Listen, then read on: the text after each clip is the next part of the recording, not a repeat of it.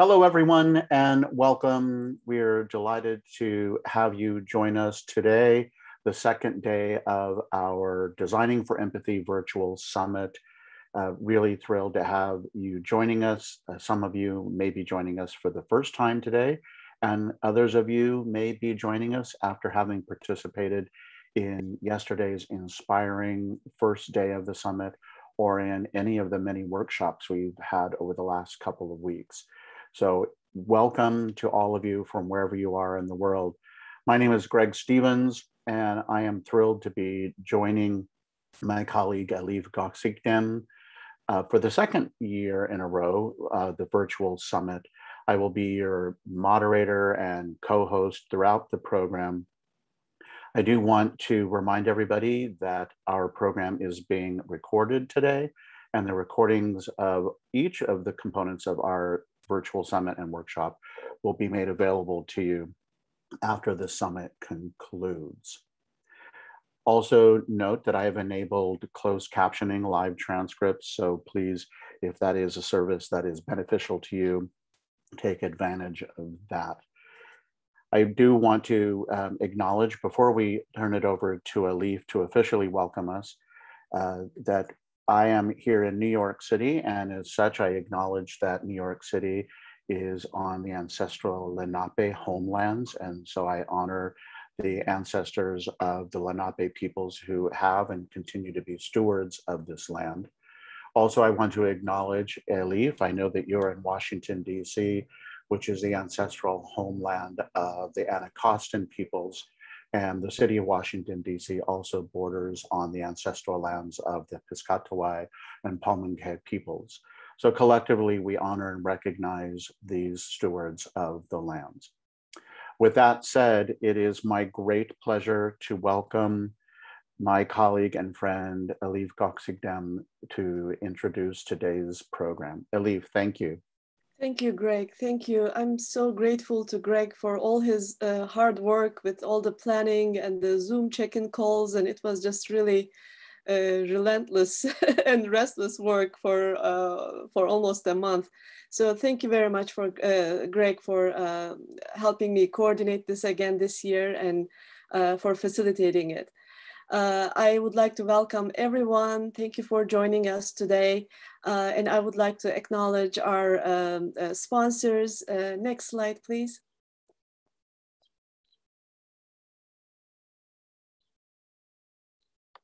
Thank you very much. So our sponsors, the Threshold Society, Glencairn Museum, Museum of Us, the Phillips Collection, Seattle Aquarium, Children's Museum of Pittsburgh, Woodland Park Zoo, Culture Connect, and the George Washington University Museum and the Textile Museum. Thank you so much for your support. Without your support, this event could not have taken place. And I also would like to acknowledge our individual supporters. On the next slide, please.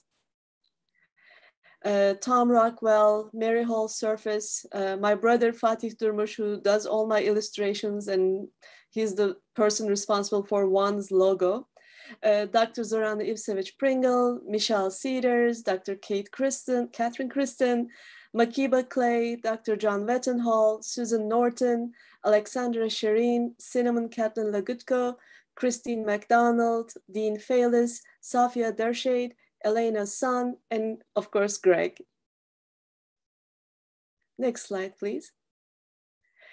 Before we begin, and I know that this may be repetitive to some, but I just would like to provide a quick context about our gathering today to those who are just joining us for the first time today.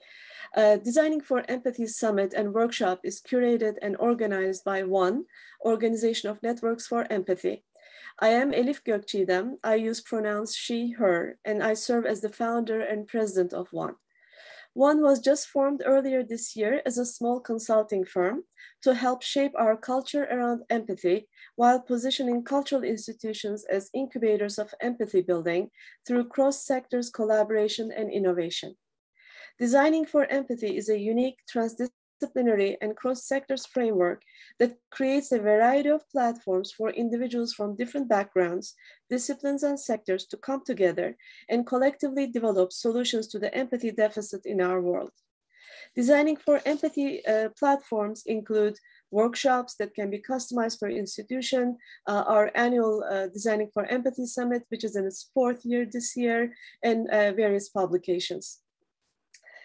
Including, and if you have not seen this yesterday, I shared with everyone one of the latest museum magazines from the AAM, American Alliance of Museums, is entirely dedicated to empathy. And it is almost a summary of the last summit, our summit last year, because all the authors and the topics that were discussed are also included in this magazine. So if you don't have a copy, it might be useful as a resource. We believe that our ability to develop individuals' capacity for empathy towards the oneness of all beings, all of humanity, the environment, and our planet lies at the heart of our ability to solve our most complex problems. The challenges we face today, from social injustice to climate change, are not because we lack the intellectual capacity, the technologies, or the resources to tackle them, but they are because caring for others as much as we care for ourselves, which makes us take action to solve another's suffering, requires a major perspective shift. This is where we stop seeing ourselves as the centers of the universe, but rather as integral parts of a whole, of which we are all a part. When we realize we are parts of a whole, we tend to calibrate and harmonize our attitudes, behaviors, and actions to preserve the harmony within this whole. This pragmatic perspective shift can only be achieved through a lived experience. And empathy, our ability to imagine the world through another's perspective, provides the foundation. And that's where Designing for Empathy comes in. We believe that because empathy can be best learned through lived experiences, creating those authentic experiences where individuals can discover, unlock, and advance their potential for empathy in safe and non-judgmental spaces become more essential. Designing for Empathy provides a framework through which empathy and empathy building tools are explored and developed for application in a variety of contexts, disciplines, and sectors. This framework, and with some guiding questions, was first introduced in a book that I edited titled Designing for Empathy, Perspectives on the Museum Experience, which was published in 2019 by the American Alliance of Museums. Although our journey began in museums, we believe empathy should be a shared value worthy of collective strategy, intentional and international effort, and long-term investment across all sectors, businesses, and institutions in our society. And that's the topic of our first panel today. When we position our cultural institutions as incubators of empathy building, we can develop and present to our communities sustainable, effective, and most relevant and meaningful research evaluation-based learning experiences that foster empathy towards the interconnectedness and oneness of all of humanity and our planet. Next slide, please.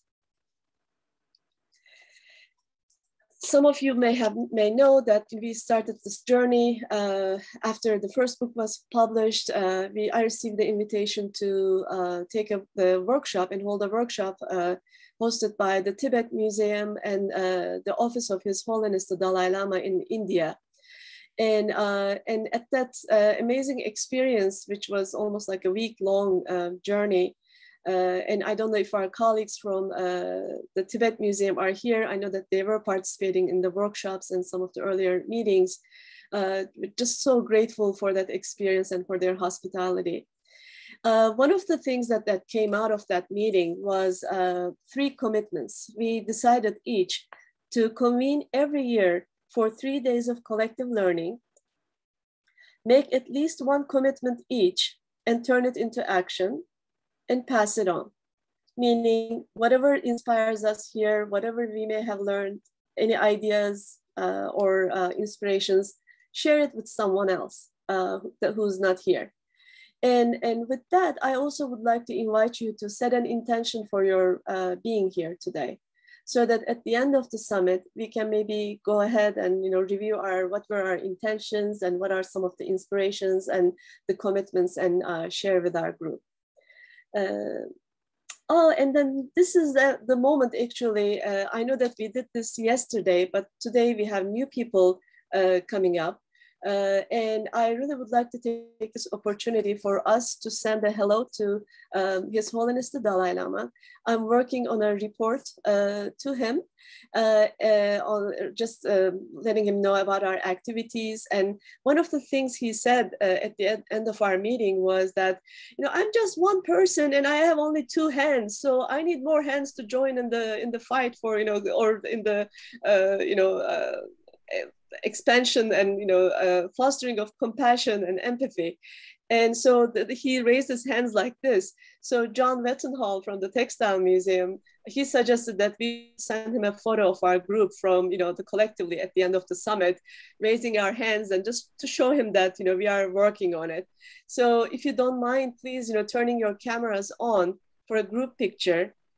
And I would appreciate it if those who can also can capture, screen capture and share later on, because I think yesterday we only were able to capture one screen. So I'm going to put myself on a gallery view. And I don't know if we have, yeah, we have 2 pages on my screen. So Greg, are we ready? Sure. So what we'll do is take a screen grab of this and then do another screen. Okay, so we need to raise hands. Tell us when. Now?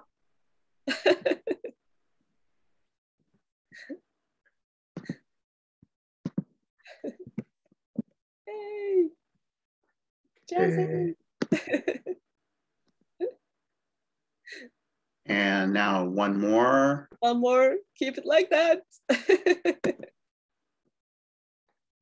Excellent. Thank you. Thank you so much for joining me. Thank you. And when we go back to our presentation, I would like to start our day with a story, which has some ties to India and to our summit.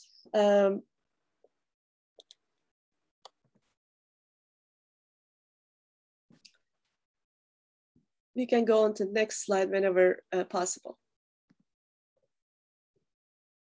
Thank you. So this is a book illustration from one of my brother's books. Actually, this story itself is a book called Masnavi, which is stories of wisdom as told by Mevlana Rumi and his friends. And my brother turned this into a children's book and simplified it so that some of the messages could be better understood. So in one of these stories, some tradespeople from India traveled to Turkey, then Anatolia, the Seljuk Empire. We're talking about like 11th, 12th centuries. And so no one in Anatolia has ever seen an elephant before. So the villagers were very, very curious. So what the Indian tradesman did was to just put the elephant in a dark room in the caravanserai and let the villagers visit it one by one to have this encounter with this mystical creature that they have never seen before. And so the first person goes in, he touches the ear of the elephant, and he says, "Oh my gosh, this must be a beautiful tapestry or a carpet of some sorts." And then somebody touches the back of the elephant, and he thinks that, "Oh, it must be a throne for a king, so flat and stable and sturdy." And somebody touches the leg of the elephant, and he says, "Oh, this surely must be a temple. Like we're talking about a building or something." So when they go out, they're all talking about different things. They say, "Oh, no, it's a column. No, it's a temple. No, it's a carpet." And none of the things that they share with each other really align. And the story is that they just needed some light in the room to be able to view the entire picture of what an elephant is. And we did start with receiving some light from the wisdom of Rumi and Kabir Helminski yesterday, and we are continuing with wisdom of light from each one of you today and tomorrow. So empathy is a complex topic, so it needs to be studied, and it's multiple dimensions. Next visual, please.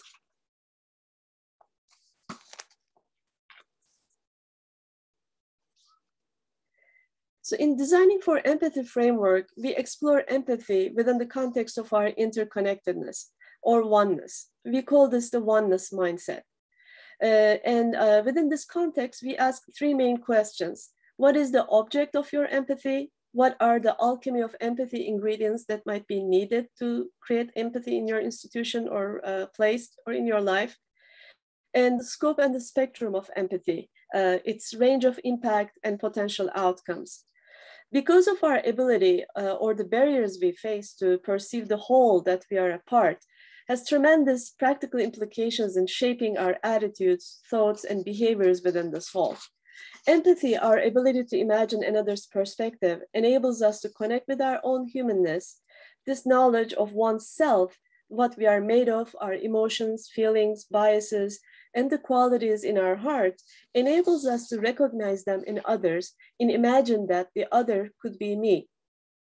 Through an understanding of ourselves and our ability to imagine the perspectives of another, we can then expand the circle of care and concern to all of humanity, the environment, the planet, and to our universe. Next slide, please.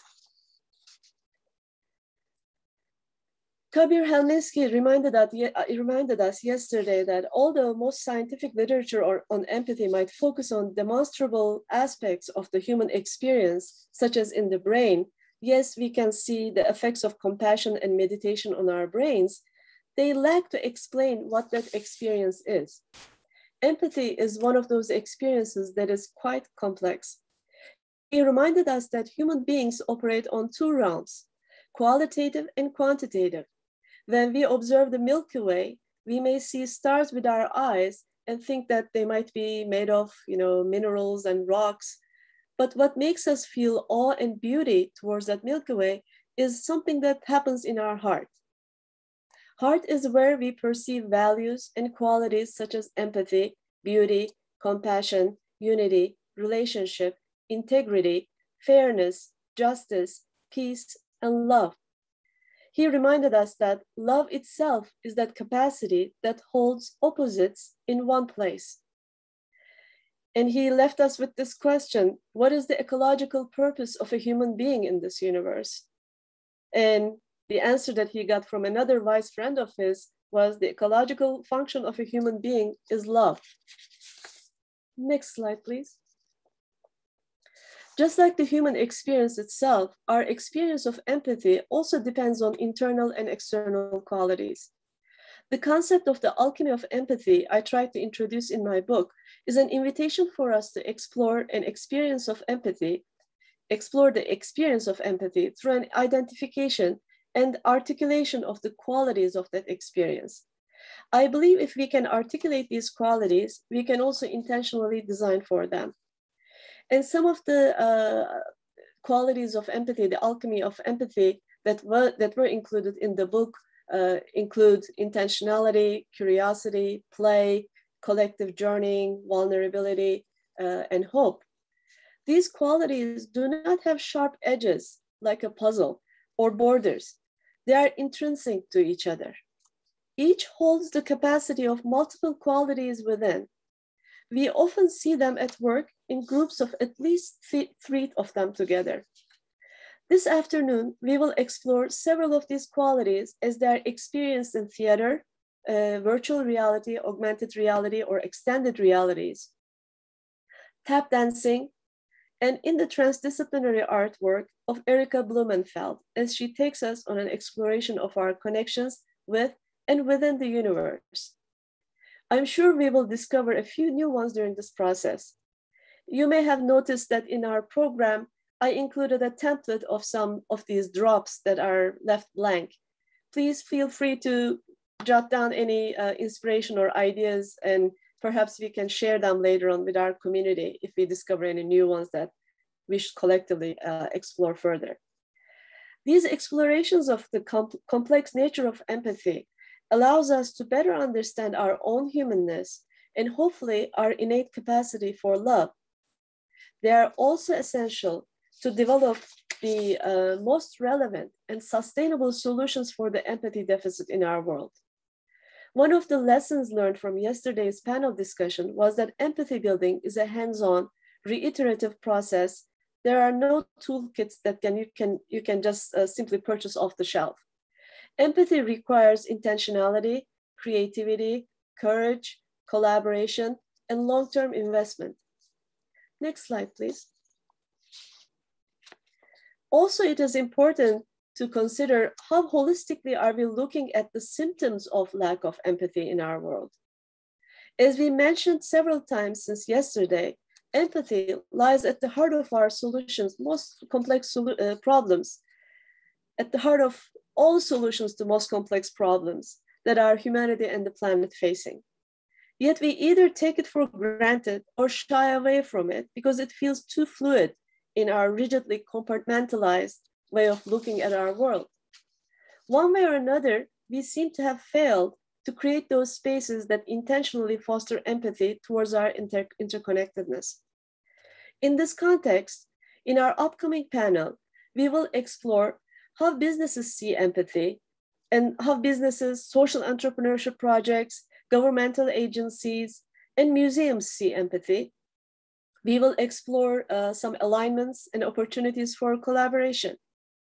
We will also explore this new idea of positioning empathy as a cross-sector shared value, worthy of collective strategy, intentional effort, and investment by all sectors, and the role of museums as incubators of empathy-building experiences within this context.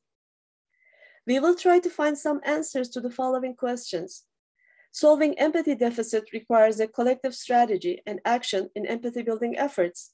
Museums as trusted institutions with research-based approach and public access currently provide and have the capacity to develop new solutions. How can we make empathy-building initiatives in our cultural institutions sustainable? How can we customize and scale some of the existing amazing empathy-building experiences that are available in our museums, some of which we have experienced in our workshops, and make them available in different contexts? Can these experiences be used to augment ongoing equity, diversity, and inclusion efforts in many corporations and institutions? Can there be a collaboration opportunity here to co-develop new, relevant, and customized experiences? What would that look like? Joining me in this discussion are C.T. Anderson, founder and creative director of Spring Clean, Ibrahim Ayub, social innovation designer and coach, Cinnamon Catlin Lagutko, director of Illinois State Museum and co-editor of Inclusive Museum Leader, Adib Mahmoud, managing director of FSG, Jim Wharton, director of conservation engagement and learning, Seattle Aquarium, and Amy Wilson, author of Empathy for Change. Before we begin our discussion, actually maybe we can just go ahead and transition into our panel. As we transition into our panel, I would like to share with you also that Adib Mahmoud, who works for the organization, who coined the term shared value, will help us better understand what shared value is, so that we don't mistake it for this sentimental values of empathy that we should all share or anything like that. It has a more sort of business and profit-oriented approach to empathy. And so with that, I would like to invite our next panel. Elif, before we jump into the panel, let's take a few minutes break to allow people to go get some water, have a cup of tea, and we'll be back with you in just about 3 minutes. Thank you all. Perfect, thank you. Welcome back, everyone. And now it is my pleasure to re-welcome Elif to introduce our panelists and get our conversation started. Yes, thank you again for being here. Thank you for taking the time. This is truly a courageous panel, because when I try to bring this group together, I try to explain, I have this idea of shared value, and everybody, just like that elephant, actually, I didn't do the good job in articulating what I was trying to do, but they took a chance and they are here, and I'm so grateful for your participation. And with that, I would love to hear from Adib about the Shared Value Initiative. As I mentioned, he works for, he's the managing director of FSG, who coined the term shared value, and they have worldwide initiatives with major corporations. And I think this knowledge will be very beneficial to us nonprofits and museums to position ourselves within a slightly different framework, or perhaps expand our networks and framework of where we can operate. Thank you, Adib. You can take it from here. Thanks so much, Elif. And I'm going to share my screen. I have a few slides. Hopefully you all can see them. When Elif asked me to join this panel, I was honored, and I'm honored to be here with all of you and to be here with all of the other panelists. And I double checked with Elif, and I asked her, do you really want me to be on this panel? Do you feel like I'll have something to add? The reason I asked that is it doesn't have anything to do with my belief in how important empathy is, but it had to do with the fact that we actually don't explicitly talk about empathy a lot in our work. Now, I'll give you a little bit more context about FSG. All of our work is in service of equitable systems change and social change. So we work on issues of health equity, racial justice, climate change, workforce mobility. As you might imagine, empathy is important to all of these issues. Yet at the same time, we're not always explicitly talking about empathy. And I would say in our work with corporations, which is where I spend a lot of my time, it shows up even less. But I think that it can be a very powerful concept and idea and tool for companies to also achieve what they're trying to achieve. So in terms of context, let me just share a little bit more about FSG so you know where I'm coming from. The organization that I work at, we are a 20-year-old organization. We were started by Michael Porter, who teaches at Harvard Business School, and Mark Kramer. And we were started as Foundation Strategy Group. That's where the acronym comes from. We were started by Michael and Mark as an organization that would bring strategy consulting to foundations. And we continue to work with many of the both largest, well-known, and some smaller family foundations today. So foundations like Gates, Ford, Rockefeller, Hewlett Packard, but also a lot of community and family foundations. But today, a big portion of our work is with large for-profit companies. And we believe that companies can be a powerful engine of, again, equitable systems change, which is our mission. We do most of our work through consulting, but we also do quite a bit of writing. So this concept of shared value that Michael and Mark first wrote about came out in Harvard Business Review back in 2011. And you see screenshots here on the bottom left of the original article. And then a year later in 2012, we incubated and launched the Shared Value Initiative. So the Shared Value Initiative is part of FSG, and that exists to spread the practice of the concept of shared value all around the world. And so those are the three ways in which FSG engages. It's engaging one-on-one with companies and foundations in consulting.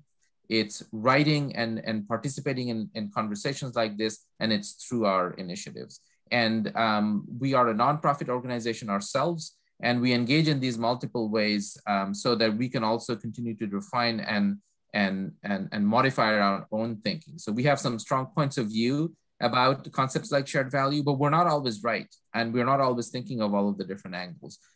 One of the limitations of shared value that I don't think we thought broadly enough about this is that the original article had very little mention of issues of equity and issues of structural bias and racism. And that is something that we recognize and we are actively working on today to think about what is the role of shared value in addressing issues of equity and thinking about those who are most marginalized.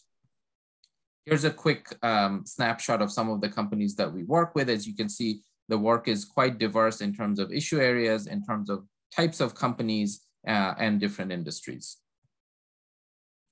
One of the trends that has shaped our work with companies is the fact that there is a lot of demand from stakeholders, especially over the last few years, for corporations, major corporations, to be purpose-led.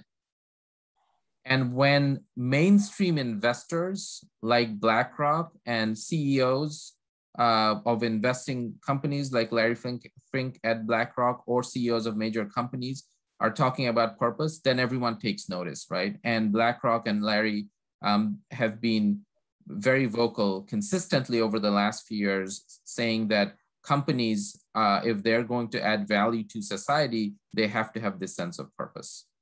And because a mainstream investor like BlackRock is saying it, many companies are now thinking about, well, what does it mean for us to be purpose-led? And this is not coming just from investors. We know that employees don't want just a paycheck. They want to be working at a company that is driven by purpose. And other stakeholders are demanding companies to be purpose-led as well. So at FSG, we think of a company's purpose as the reason for being that simultaneously helps solve a social problem and creates significant financial value for the company. And I want to highlight that part again. It's about simultaneously helping to solve societal challenges while creating value for the company. And when I talk about shared value, you'll see that this is very much aligned to how Michael and Mark originally defined and conceptualized shared value. I won't spend a lot of time on this slide, but we do think that there are a few different characteristics for what a purpose worth having is.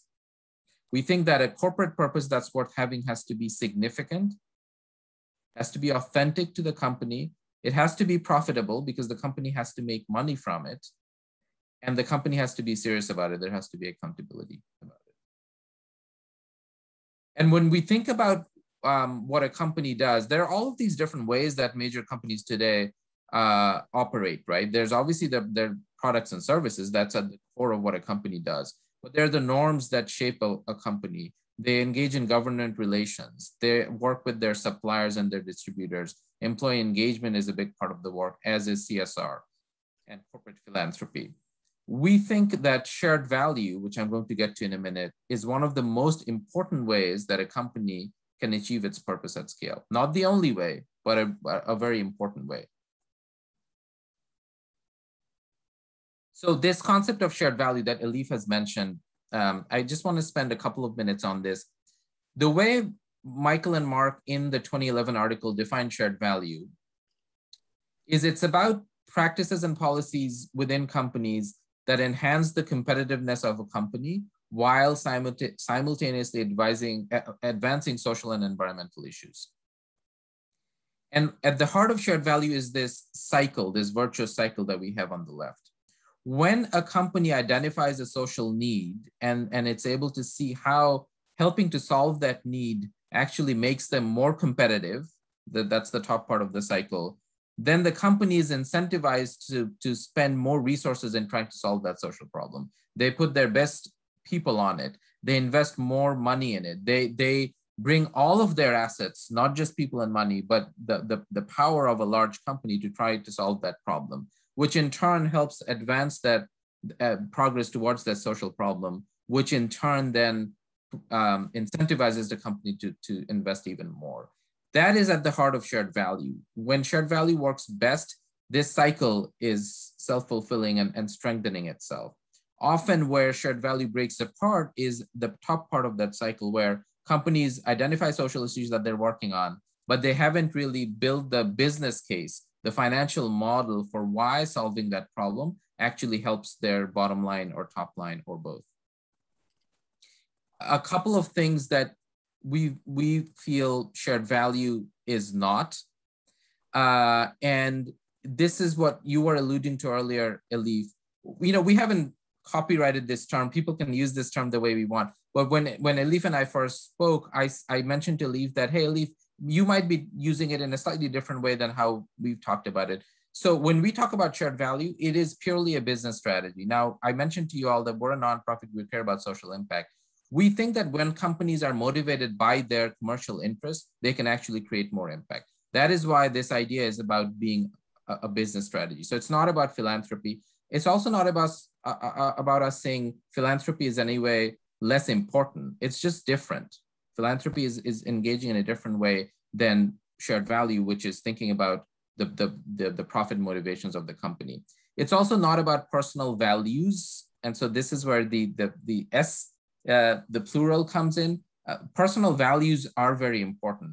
You know, personal values of empathy or other values that we have, they drive companies, because companies are made up of people. But it's not about trying to survey a company or its stakeholders, or trying to balance stakeholder interest of simply demanding to stakeholders, or saying, because the CEO has this value, we must do this. It's about a holistic business strategy that a company is trying to pursue.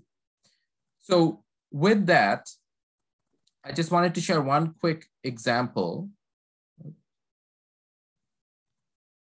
of a medical device company, Becton Dickinson. And in the late 80s, Becton Dickinson realized that our healthcare workers who were protecting us were being injured from the lack of safety syringes, which are now all around us. We recognize that to be a common device, didn't exist back in the late 80s. And so BD saw a social challenge that the people who were meant to protect us, those very people were getting injured from safety syringes. They were getting infected by HIV and other diseases because of their lack of safety devices. And so they saw a business opportunity here. They invested R&D dollars. They worked with some of their strongest critics to develop a data surveillance system. They worked with the Nurses Association. And they also engaged in advocacy efforts, which led in 2000 to President Clinton signing into law the Needle Stick Safety and Prevention Act. And as a result of their investment in safety syringes, this product portfolio has grown from 5 million to over 2 billion for BD. It's their biggest source of revenue. And Sharp's injuries have dropped by over 50% by some studies. So it's a great example of how a company has been able to seize a social challenge as a business opportunity, help save thousands of lives, and have created a market positioning for themselves. So, I was curious and I just Googled shared value and empathy. And there are some studies that come up that talk about shared value and empathy together. But as I mentioned at the beginning, I don't think there's enough of this happening. I don't think companies are talking about empathy. And I think one of the reasons is because empathy is thought of as something that might be soft or that might be fluffy. I think we have an opportunity to change that. And I think there are multiple opportunities for us to demonstrate why empathy is important for the private sector. If you're looking for customer insights, you need to understand where that customer is coming from, especially when you're talking about underserved population. What has been their experience and their journey that can help you innovate and create new products. The intersection of business opportunities and social challenge. If you're trying to understand a new area, whether it's climate change or workforce mobility, I think empathy is important to understand those new issues that companies are trying to do right now. If you're trying to create a new experience for your employees and trying to increase employee engagement and loyalty, I think becoming an employer of choice, it's critical for companies to be empathetic towards their employees. I think it goes without saying that it's very difficult, if not impossible, for a company to engage in diversity, equity, and inclusion efforts if empathy is not there as an important part of their work. And then finally, in engaging in corporate responsibility and philanthropy, again, I think empathy should be a critical part of how they engage. So I'm going to stop there, and hopefully that gives us a good starting off point, and really looking forward to hearing all of your thoughts. Thank you so much, Adib. That was quite informational. Thank you. And I hope inspirational, because that's why we are here. You know, we don't have a prescription yet. And as you said, empathy comes up as something that we use or should be used, but it is not often, positioned as a product, excuse me, a product that the cultural institutions can deliver to society. Which could be an investment opportunity for others, because then they can use that product for the very reasons that you just listed on your last slide. Literally all of them apply if empathy is positioned as a product. And there are several issues, of course, could be mentioned about positioning empathy as a product, because where do you get that from? Where do you get empathy or empathy building experiences from? And I believe that museums, especially because they are hands-on experiential learning places, and they have this context that they can present, the rich context that they can bring to any experience, that can help take individuals away from their daily routines, literally. So it is not like a corporate training that everybody has to go through just to make sure that it's checked on their personal record, but they actually can engage it in the office, outside the office, as a family, as intergenerational dialogue. So this also represents community building, community healing efforts. So there are ripple effects, and of course there's this inquiry or the request by the shared value concept as that this needs to be quantifiable, right? I mean, how do we show impact? Is it like how many injuries we healed? How many broken hearts have we healed? Can we quantify that? Or how many traumas we have healed? That's very hard to quantify. But there are other ways to quantify that, while not completely leaving those out. Because I mean, this summit, and I hope those who were not here yesterday will get a chance and will take the time to watch the first day, because it really reinforced my belief that we really need to find ways to combine our qualitative and quantitative existences in this world. And I'm probably talking about like a 30,000 feet view level, but it happens if we do it.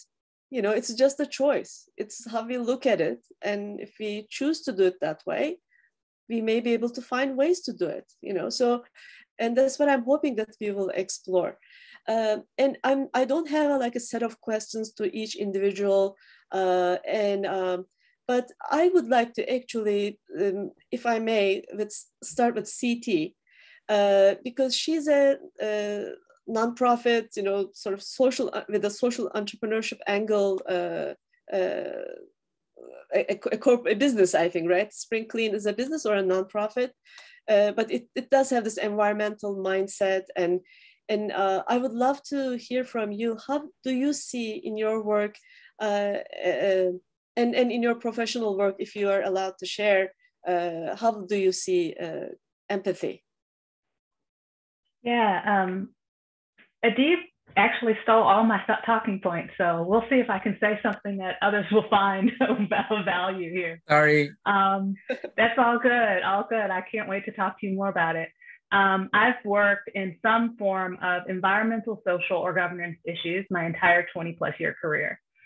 Before ESG was coined ESG, I think at that time it was called corporate responsibility or corporate social responsibility. I studied Michael Porter's work in grad school when he was launched the Initiative for a Competitive Inner City. So it's all coming full circle for me. The funny thing is that empathy is not ever called out. And so that's a key point to note. Folks that lead with their heart, if I can say that, understand this work. That is why we do what we do across all the various different sectors and industries, but we don't tie it together with a word like empathy. And so actually, when you first asked me to join and I saw these folks who work in museums, I was like, I don't think I'm qualified even to be on this panel, but it all makes sense now because I literally have dedicated my entire career to this work. Spring Clean got started because I was working for another corporation at the time, a major retailer, on environmental sustainability. And we started a program for reusable bags. That was, when reusable bags weren't yet a thing. And I am a self-proclaimed fashionista, so I have a lot of luxury and designer bags. And all of a sudden there was like this conflict, and I was like, wait a minute. All these things that I'm learning about greenhouse gas emissions and human and labor rights, and yet I'm supporting these industries. And so I hadn't yet figured out how to align what I did every day with my everyday purchases.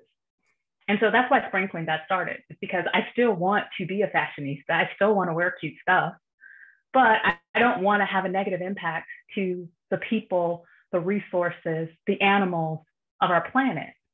So that's how the organization started. So I work on this in my 9 to 5 and also 5 to 9. So that was a long way of saying that Spring Clean got started based on everything that you're talking about. And our mission is to educate people on the circular economy, on sustainable consumption, and to take value out of things that have been thrown away or would be thrown away, like textile materials, and move them through supply chain so that they have a second life. That's not the long-term solution. That's just the interim solution. The long-term solution is that I'd be able to go to a store, you'd be able to go to a store and ask your retailer for something that was built with the circular economy in mind. So if I buy another shawl like this, I know that it has a second life when I buy it, and I know where to send it. So I've created a long-term, retirement strategy for myself, because it's a very, it's a very complex problem. I feel like I'm getting excited, so I'll pause there. Leaf, is it okay? I'd love to ask a question of, I'd love to ask a question of Adib and CT. So when I hear UCT talk about circular economy and your passion for this work, and Adib, and I hear sort of the genuine investment in this work. And then I also think about companies who get accused of greenwashing, right? And who, when you tie something like empathy or like environmentalism to a for-profit cause, how do you counsel businesses to deal with the cynicism that comes along with that juxtaposition? I'll start, Adib. I think that authenticity. First of all, for those of us who work in major corporations or lead major corporations, whether they're for-profit or nonprofit, understand that if it's not authentic, it won't last anyway. And number two, if it doesn't offer value to the company, how are you going to talk about it? So you have those two work together. And so I can share with you, most of them, I've worked for many Fortune 500 companies. We don't start talking about sustainability just because it'll sound good for the PR and communications team. That's not a thing. And when it is, it's sussed out very quickly. I think what you're starting to see now, especially with the lead up to the major climate summit next week, is that those that are just talking to just be heard or be a part of the conversation, and those that are serious, they'll start to be a divergence. And so I've been fortunate enough to work for companies who are serious about it, and I understand how long it takes to get that stuff out there. But companies across financial industries, retailers, all of those are starting to think about those greenwashing claims, because we're in 2021. The science tells us that we have until 2050, and we need to do some major changes by 2030. So anybody that is in business understands the business imperative. So it starts with authenticity. Yeah, I agree 100%. Jim, you saw that I went through that a little quickly, but I had 4 characteristics about what it means for a company to have a purpose worth having, and one of them is if it's authentic or not. I mean, very few people would question whether Patagonia is authentic in that company's desire to save the planet, right? Like you might remember the "Don't Buy This Jacket" campaign. So everything that the company does is geared towards, how do we help protect our planet while still being a profitable, sustainable company. Unfortunately, I think greenwashing still happens. We do try to be very careful. First of all, we aren't, specifically FSG is not a communications firm, so we don't have that expertise anyway to do the communications work. We're strategy consultants. But on top of that, we do try to see whether that authenticity is there within individuals who we'll be working with when we're taking on new clients. I also think that, NGOs, consumers, employees, other stakeholders have gotten more sophisticated, especially with social media, in terms of being able to assess which companies mean it and which are doing it for just the PR reasons.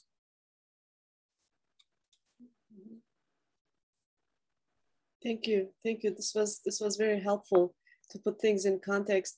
And Amy, may I ask you how you see from your perspective? I know that you work with the government and even the White House. And as you know, it was one of the mottos of the Biden acceptance speech, right? Empathy was there on the stage, literally. Yep. And while my first reaction was like, yay, take pictures of TV and send it to friends and all that. But then the reality sinks in, and some decisions are very hard. And but I mean, can we really approach to government institutions or the politicians with empathy?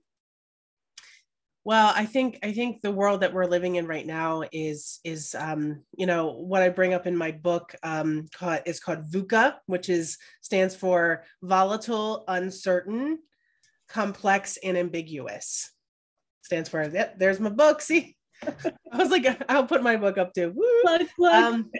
Here's a plug for the book.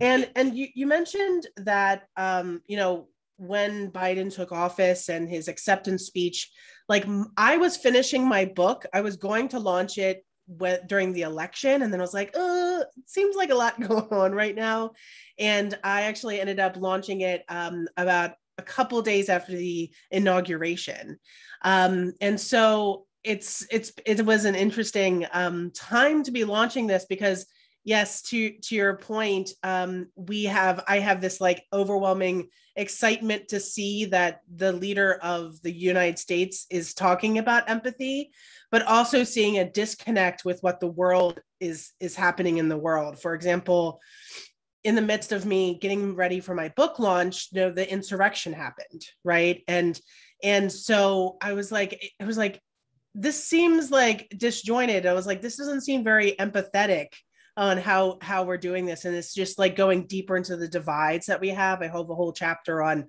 seek first to understand, then be understood. And I think so often we have been put in the situation, in a lot of ways, technology has shifted us in this way. It's not a surprise right now that Facebook, Apple, Google, the internet is on trial right now, right? And we're trying to think about how has that shifted our world and our society, and it is not always for the best, right? So I think we have this very complex world that we live in, and we have to take that into account. And I mean, this past year has definitely shown that with the pandemic as we work forward, as we go forward. And I wanted to address Kirsten. I think a couple people in the chat here were talking about, and we're talking about how design thinking, or DT, or also used synonymously sometimes with human-centered design, has empathy at the beginning of it. One of the things I mention in my book is that we have to first of all, everybody is a designer. I personally believe that now in today's society, we have to kind of understand what the problems are in the world, and then build the power within ourselves to be that change and to be a change agent in the world, and actually take that agency and move with it. And so that involves having our own power, understanding our own needs and beliefs, but then actually putting them into action. And so that's why the book is called Empathy for Change. And I'll have a whole chapter on the evolution of design. There's 4 major points I put in there, but one that I think is really relevant to the conversation that's happening in the chat is that in innovation, we often think of this trifecta. If you read Human-Centered Design by IDEO, you will see this right at the beginning of the book. It's 3 concentric circles, a Venn diagram. One talks about desirability. Do people want what we're having, right? Does the world, like, do users need this, right? Number 2 is feasibility, right? Can we actually do this in the world? And number 3 is often viability. And that is often thought of, this all comes from like Silicon Valley thinking and human-centered design and design thinking. This is often thought about as like, am I going to be able to make money and sustain myself on that? So when I think about shared value with what Adib was talking about, I think that there is a missing link there. And so I say, instead of us having viability, we need to think about, is this a necessary thing that should exist in the world today? And so I cross out viability and put necessary. So there's all things like, what is the environmental impact? What's the social impact? What are the many things that come into play when we're creating a new thing in the world or changing something up? And then to kind of bring this all together, to talk about the work is so often we have the right intention, right? We had assume positive intent, we often say, especially when we're brainstorming or building something in the world, that is no longer enough. We have to both set the right intention, but also own the impact. And if we don't own the impact, then that is not going to make the world better in any form or fashion. So I'll cede the time for other people, but I'll just drop some bombs and move on. Thank you. Thank you, Amy. Thank you. That was wonderful. I'm just gonna finish my, that was awesome. And so what I'm hearing so far is that, after Adib's presentation, CT mentioned about, authenticity. And I think the whole sort of premise of, CT's work and this creating this behavior change in a way, right? And not only it is an empathetic action just to build this business, but also maybe the running the existence of that business also depends on how empathetic people are, so that they, choose to make that difference, or change in their lives. And then we talked about, the greenwashing and cynicism and how to counter that with authenticity. And Amy touched upon, the design thinking and empathy is at the heart of the design thinking. And Ibrahim is also working in, this design strategy, design thinking and coaching. And it is really interesting to me that, in the, groups like, IDEO and design thinking communities, yes, they are, I think, religiously following those criteria that they have created for themselves. And they just use empathy as a tool, just like any other tool. But I would think that, like, as designers, they should know better not to take it for granted. I think they almost assume that people come to the table with empathy, like plenty of empathy, to immediately understand what that means and how that could translate into, user experience and all that. And maybe for designers, it comes, you can learn because you're practicing at it. But how do you actually design for empathy instead of using it as a step in the design, which is at the heart of the design process? How do you design for empathy? Can you use the design thinking to design for empathy? And one of the design thinking steps includes, bringing diverse perspectives around the table, which is like what we are doing now. But what other elements could there be? And I think at this point, we are talking about, social transformation design, not just individual behavior change. And we are talking about how can we position our institutions? What kind of players do we need around the table to explore this idea a little bit further? Yeah, it's a great question. I mean, I think one thing, and we talked about with the design thinking steps, that we first empathize and then kind of go across the steps, but having to take a step back and saying, in one sense, we want empathy to be part of the process, but it's not. You never finish, I guess, empathizing.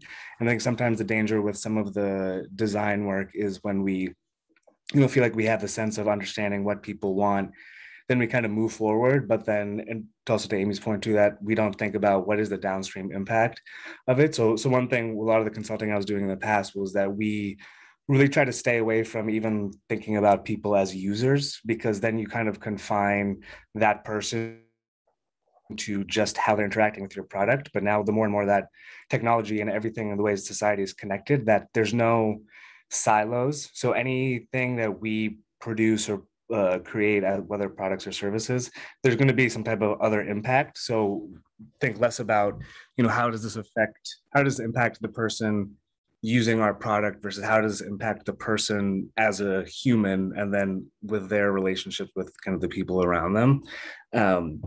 So that's going to be one element. And for us, so I did quite a bit around cultural ethnography. And I think that's helped a lot around with the design work, in that, looking at just strictly from a design perspective, that this empathy of trying to understand people, of interviews and kind of questions and things like that, we sometimes there is a danger where we understand, we see what their behaviors are, but then we match it to our own kind of value set and mental model, versus just taking it, basically putting a blank canvas and say, I'm trying to understand the mental model that you have, and then based off of that, you made, certain decisions or certain behaviors, because this is kind of the house, or, the model in which you kind of see the world.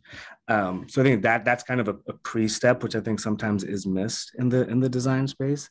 And then to your other point around kind of the people that are needed around the table, I think, one obviously is the people that are being impacted directly, but then kind of who are the people 1 layer, 2 layers outside of that. So I can give a couple examples. Was one where we were working with a nonprofit that basically that provided law services for victims of gender-based crimes.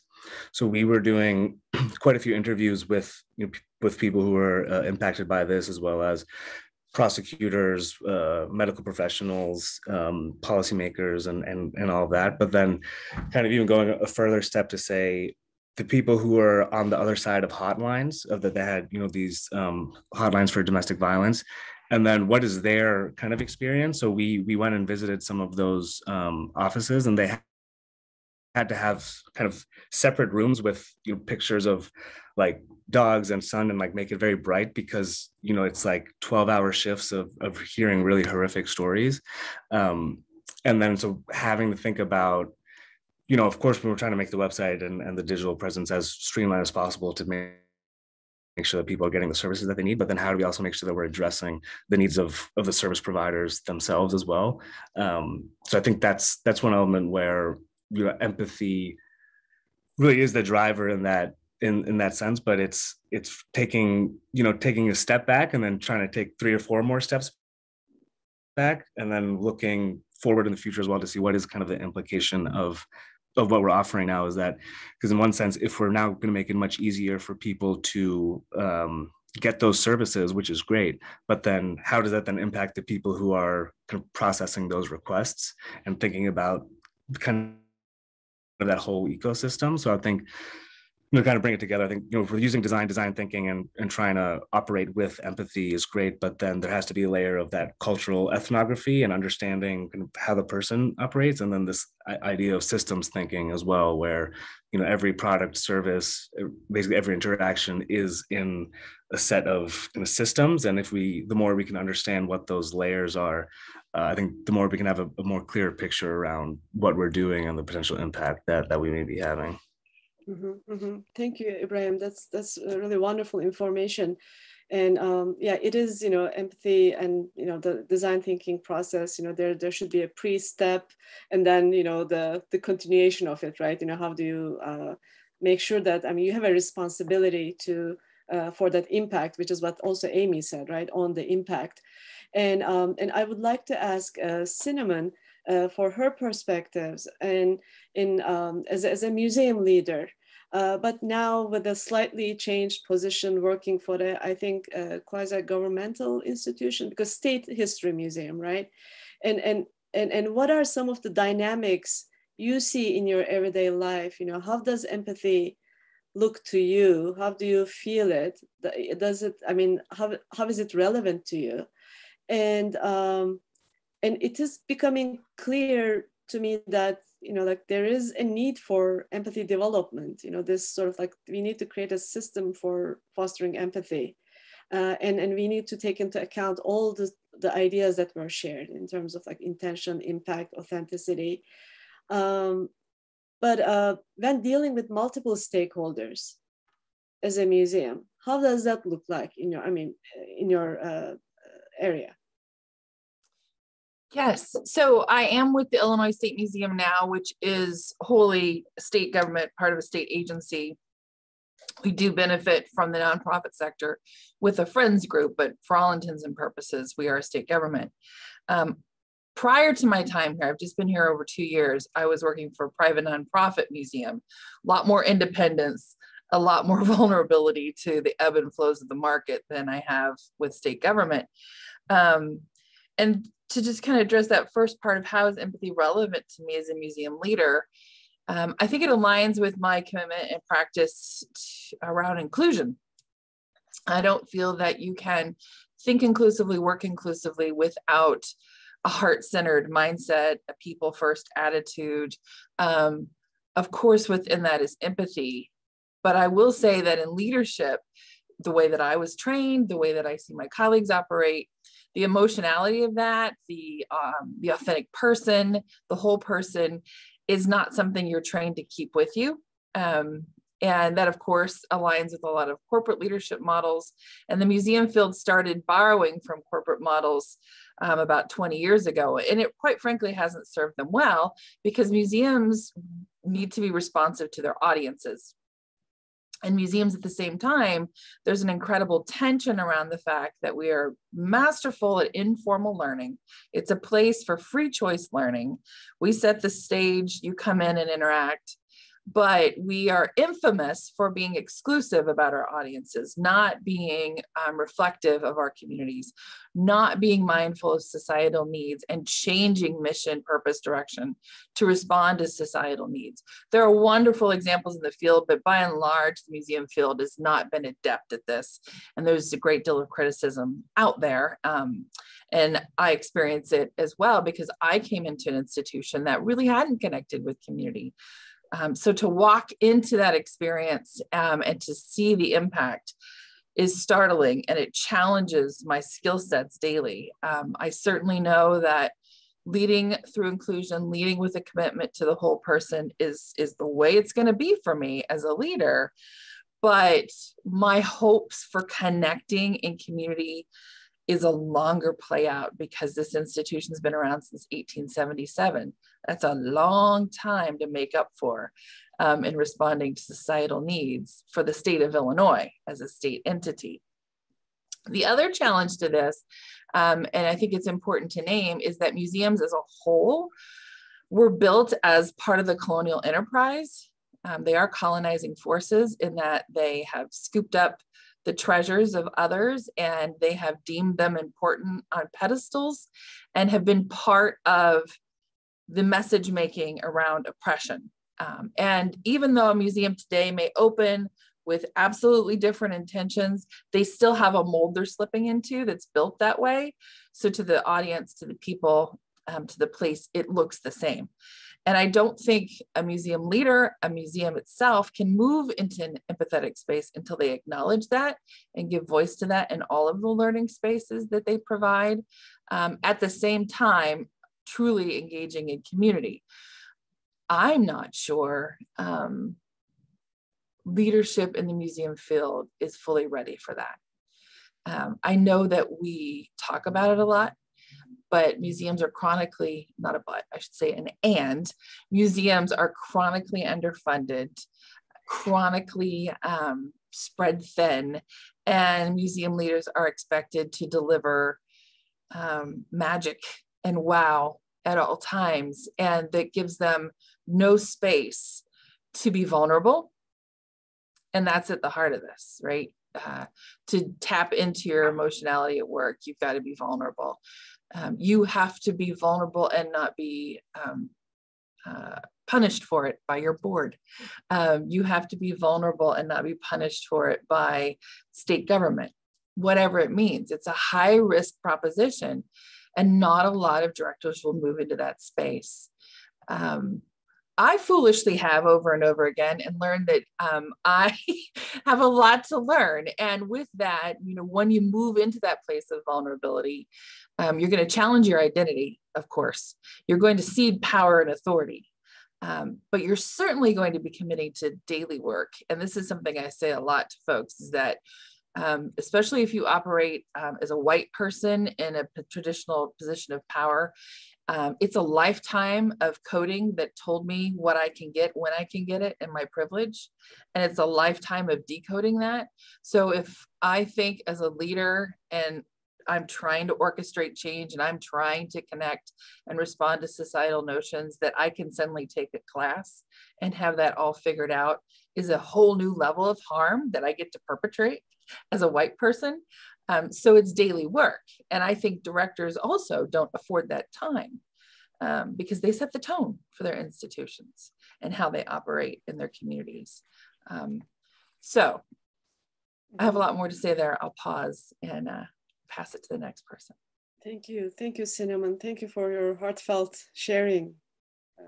Really, and I would like to also give an opportunity to Jim, and I would love to hear from Jim's perspective, because I think he's also experiencing this. What also Micah mentioned yesterday, Micah Parson from the Museum of Us, this inside-out process. When we talk about empathy or empathy building in our institutions, immediately it becomes the internal sort of reflective process. And what are some of the things that we can do? And it sounds like, some institutions perhaps might be slightly better equipped or positioned to do that, but some maybe come with much heavier baggage, so to speak, to even propose something like that, because it requires vulnerability and it can just turn the table upside down instantly, causing more harm. So Jim, how is this playing out at the Seattle Aquarium? Yeah, it's interesting. I think I keep harkening back and thinking of the conversation yesterday about, I can't remember if it was rephrased as intermixing or holding things that are different together as part of a whole. And I think if there's a nit that sometimes get picked with empathy is that it privileges similarity. So when we think about empathy, we think about how is this other similar to me? And I think there's a danger in that, in washing out the differences. And while we do want to feel like one community, we also are different, and those differences are important. And the fact that they're core to our identity, people don't want you to see through that, right? Colorblind is something we need to leave behind. And so I think using empathy in the context, especially around DEI, is really important, and it's nuanced and needs to be careful and intentional and really sort of picked apart. And I think when we're obviously a little different than, say, a quote unquote museum. We have live animals. We want people to empathize with those animals. And it's sort of a similar problem in that we want them to empathize with an animal, but recognize that it's not the same as just imagining that animal is a person, right? An animal has a very different life, has very different needs.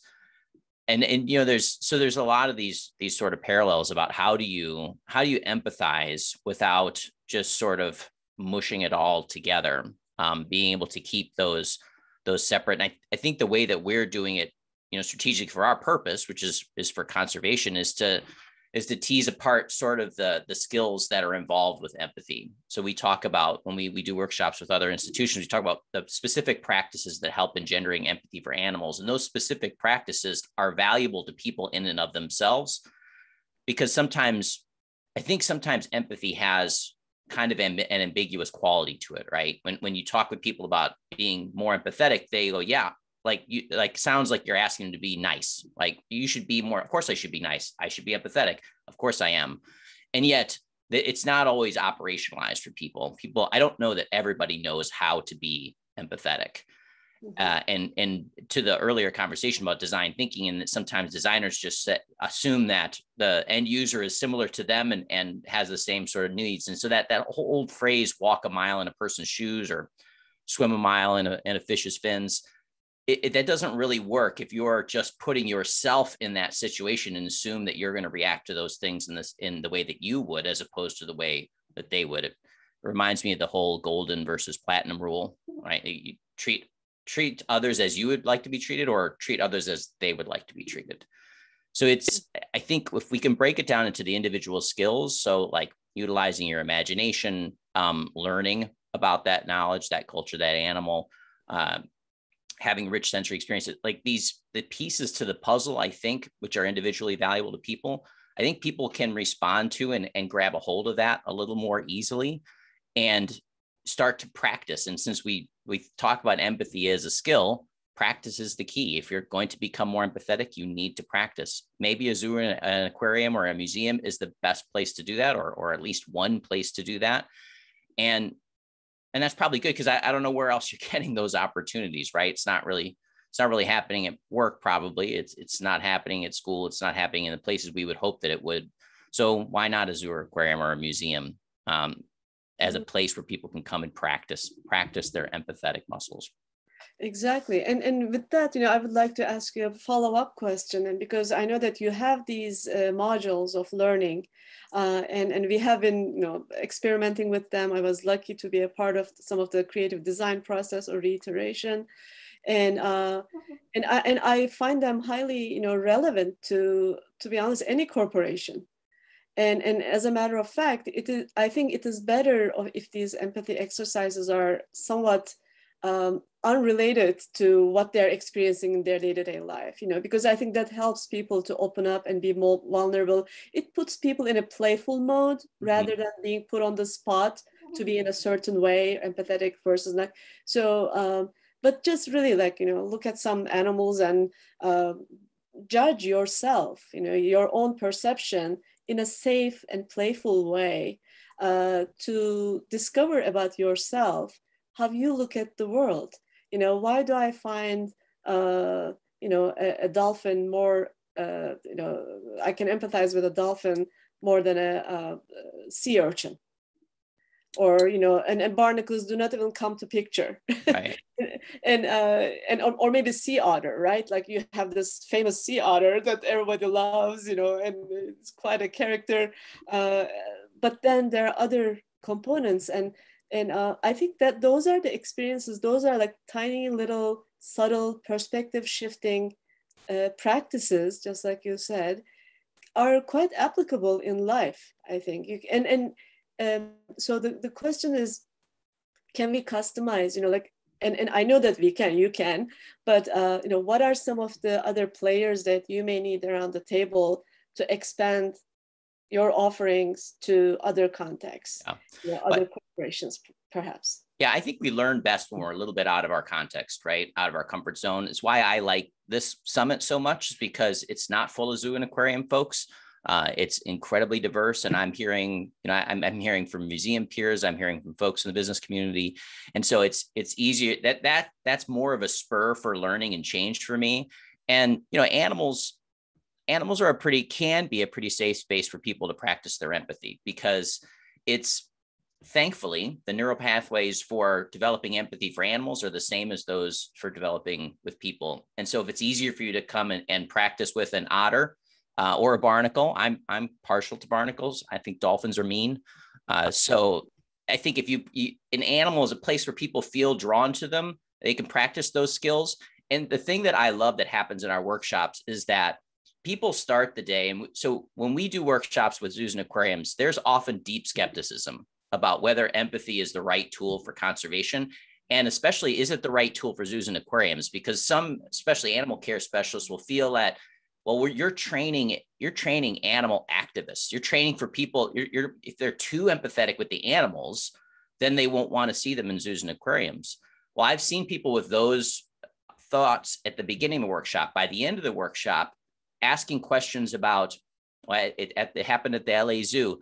They had people who were tagging and putting graffiti on their buildings, and they're asking, well, what if we put a wall up for them to express themselves? Then maybe they wouldn't be tagging our buildings. And so you see a group that starts with deep skepticism for empathy switch all the way over to people who are doing harm, how they were perceiving doing harm to their facility. So I think animals are a safe entry, and you can see that bridge happen pretty quickly between people and animals. And it's really just that practice, the chewing on it, that discussion, because, to Cinnamon's point, taking a class is not really, it's not the content that matters. It's the work that you're doing, as others have said, like thinking about it, challenging your own assumptions, understanding how you fit into the puzzle. So I think the more time you spend with it, the more work that you do, the more empathetic you can become. And the more empathetic the better you'll be at applying that to not only your context, but your community context and beyond. This is wonderful. Thank you all for sharing, all these amazing insights. And of course, this was a conversation starter, and probably the first of its kind. So yay to us, we did it, you know. And we are exploring something new here, I think, and I would love it if we can continue this conversation. And I'm sure, you know, there'll be much exchange between the panelists, and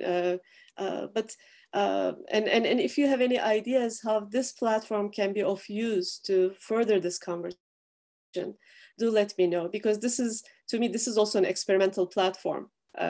You know, and from going back to the yesterday's theme of intermixed, which was, by the way, the title of a Rumi poem, and we were, I think, all inspired that the possibility that there's the space in between of things, and then and that's where actually what we are doing right now, we are intermixing all our, you know, edges and, you know, boundaries, and really going into a new realm and creating this new platform all together. And I would love us to perhaps, you know, the panelists to reflect on some of the comments that were put in the chat, you know, in the last, you know, 5-10 minutes that we have. Greg, I would appreciate it if you could guide us, please. Thank you all. Thank you all so much. And I know that many of our panelists have been following along the chat comments throughout your discussion. And these comments have been very rich and provocative. And so I turn it to any of you. CT, I know that you've been following along real time. Anything that leaps out at you that you want to respond to?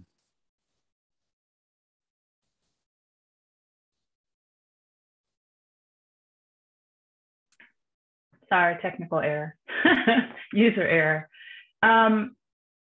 It's interesting. When I first moved to Bentonville, Arkansas from Harlem, New York, I think I got a crash course in empathy really quickly because I had to work. I was earlier on in my career, and I had to work with folks who had grown up kind of wanting to work at this big company in the middle of, you know, Arkansas for their whole lives. They did not look like me. They were 20 years my senior, and yet I was a part of their management. And I use that kind of visual because I think that someone put in the chat, you know, when I said about understanding all perspectives, they put it about even the MAGA perspective. And the answer is yes. The answer is that in order to practice empathy, you have to push yourself outside of your own perspective. Ibrahim said it, Jim said it, some other folks said it. It's not just about your perspective. That doesn't equal empathy. Empathy really pushes you past where you're willing to go. And so the answer is yes. I just want to respond back to that comment and just use a personal example. The answer is yes. Yeah, something I will add, just what you were saying, CT, reminded me. Right after I published my book, I got a signet ring and it says empathy on it. And as like a gift to myself to be like, oh, you published a book, congratulations. But also it's like on days that I feel like I need to have empathy for myself, I turn the empathy inward, right? And then on the days when I feel like I need more empathy for others, I turn it outward. So it's kind of like an internal thing. But I think that's really kind of a microcosm for me, what we think about when we talk about like in the bigger context of empathy. I talk about the head, the heart, the hand. That's why the front of my book has those three things, and it's primary colors because it's essential to learning. But the head piece, which I described in the chat, but I wanted to add just flavor to this, is that research is showing that if you do not like cognitive empathy, which is where the head is where like, am I willing to take your perspective? And I'm only willing to take your perspective if I value who you are and where you come from, right? So if you don't even have that, and also cognitive empathy is a choice, right? So you have to make a conscious choice every single day and that's the first step in empathy. There's two other steps after that. So I would just put that as like my final mindset is like, we have to choose and keep going in and leaning into the empathy, which I'm sure everybody on this call is probably already doing, but to, do a little bit more. We need all we can get.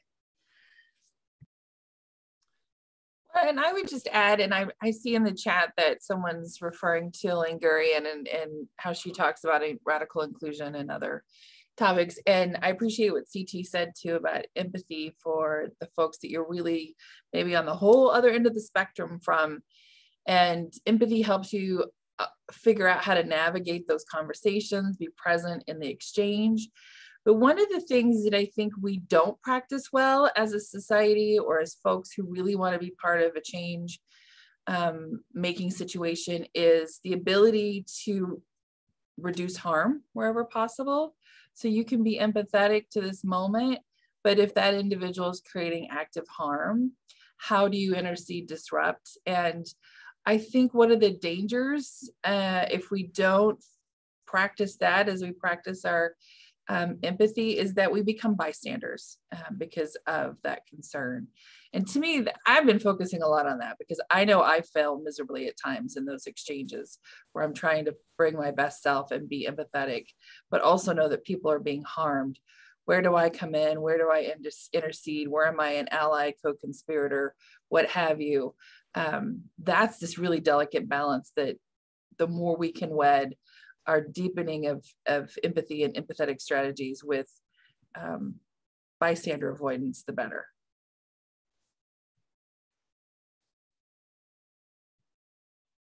Thank you, Senaman. Any of our other panelists have any thoughts that you want to add or reflections on some of the commentary that we're seeing in the chat box? Yeah, can I add just one quick point? So I saw quite a bit around, you know, like really like the title and of, you know, designing for empathy and how might we actually go about doing that. And when, you know, we talked a lot about empathy as part of the process, but then, you know, if we want empathy to kind of be that end product, what does that look like? I think it's interesting with empathy in some senses that, and how, so right now I'm working on a project around creating an immersive restaurant in Paris that basically tries to bring empathy through food and kind of cultural discovery. And one of the theories or things that we're working through is a lot of the times with empathy, it kind of has to be the byproduct, you know, because if you kind of tell someone in a webinar lecture, like you need to be, and Jim kind of alluded to this as well, like you need to be more empathetic, or like these people are suffering and understand their situation, people can sometimes get a bit defensive and then, you know, they get stuck more in their ways, particularly people who maybe need to have more of that empathy versus, you know, people like here who are already kind of bought into this as being an individual and social need. So I think in some senses it's using what situations and contexts can we create and cultivate that in doing so will eventually lead to more empathy, but people kind of don't realize it as it's happening. So we talked about, you know, like kind of role playing and things like this, and just immersing yourself in a situation. And by doing so, then I think that's where some people who may, you know, still not kind of bought in yet, it provides more of a safe space for people to kind of slowly transition into really recognizing that. Was one. And then a second kind of with that, I think it's important to remember too that, you know, there are kind of these core elements around empathy, but then how people empathize is also different. So I think being aware of that too, that it can kind of manifest itself in different ways. And, you know, there's applied empathy by Michael Ventura, also talks about kind of these empathy archetypes. And, you know, I empathize in one way, which may be different from someone else. So I think also recognizing those differences when we're having those types of conversations, to see that it's not necessarily just a spectrum of, you know, 0 to high in terms of empathy, but then there's also like a how as well. Exactly. Thank you, Ibrahim. That's a very important point. I think maybe before we wrap it up, you know, I would like to say that's one of the reasons I think that museums could be one of the places, because they do have sort of like, if you call it like little mirrors where we can react to in all kinds of different contexts, from the environment to natural history to civil rights to children's to, you know, science to art. These could be used as context for us to experience ourselves, experiencing empathy, but noticing and articulating how and the more we have these kind of experiences around, the more they will become a part of our routine, you know, and how we engage in the world. Currently, they are not available even as an option, you know, I mean, in most places. But imagine that like this becomes a sort of a natural offering of the museum, of a museum. And I'm using, I mean, museums, we started in museums, but I also believe that, you know, libraries, performing arts centers, playgrounds, national parks, they all have, you know, areas to, you know, ways to contribute to this intentionally, in an intentional and perhaps in a collective way, so that we can learn from each other along the way. And before we wrap up, I would love to ask Adib a question.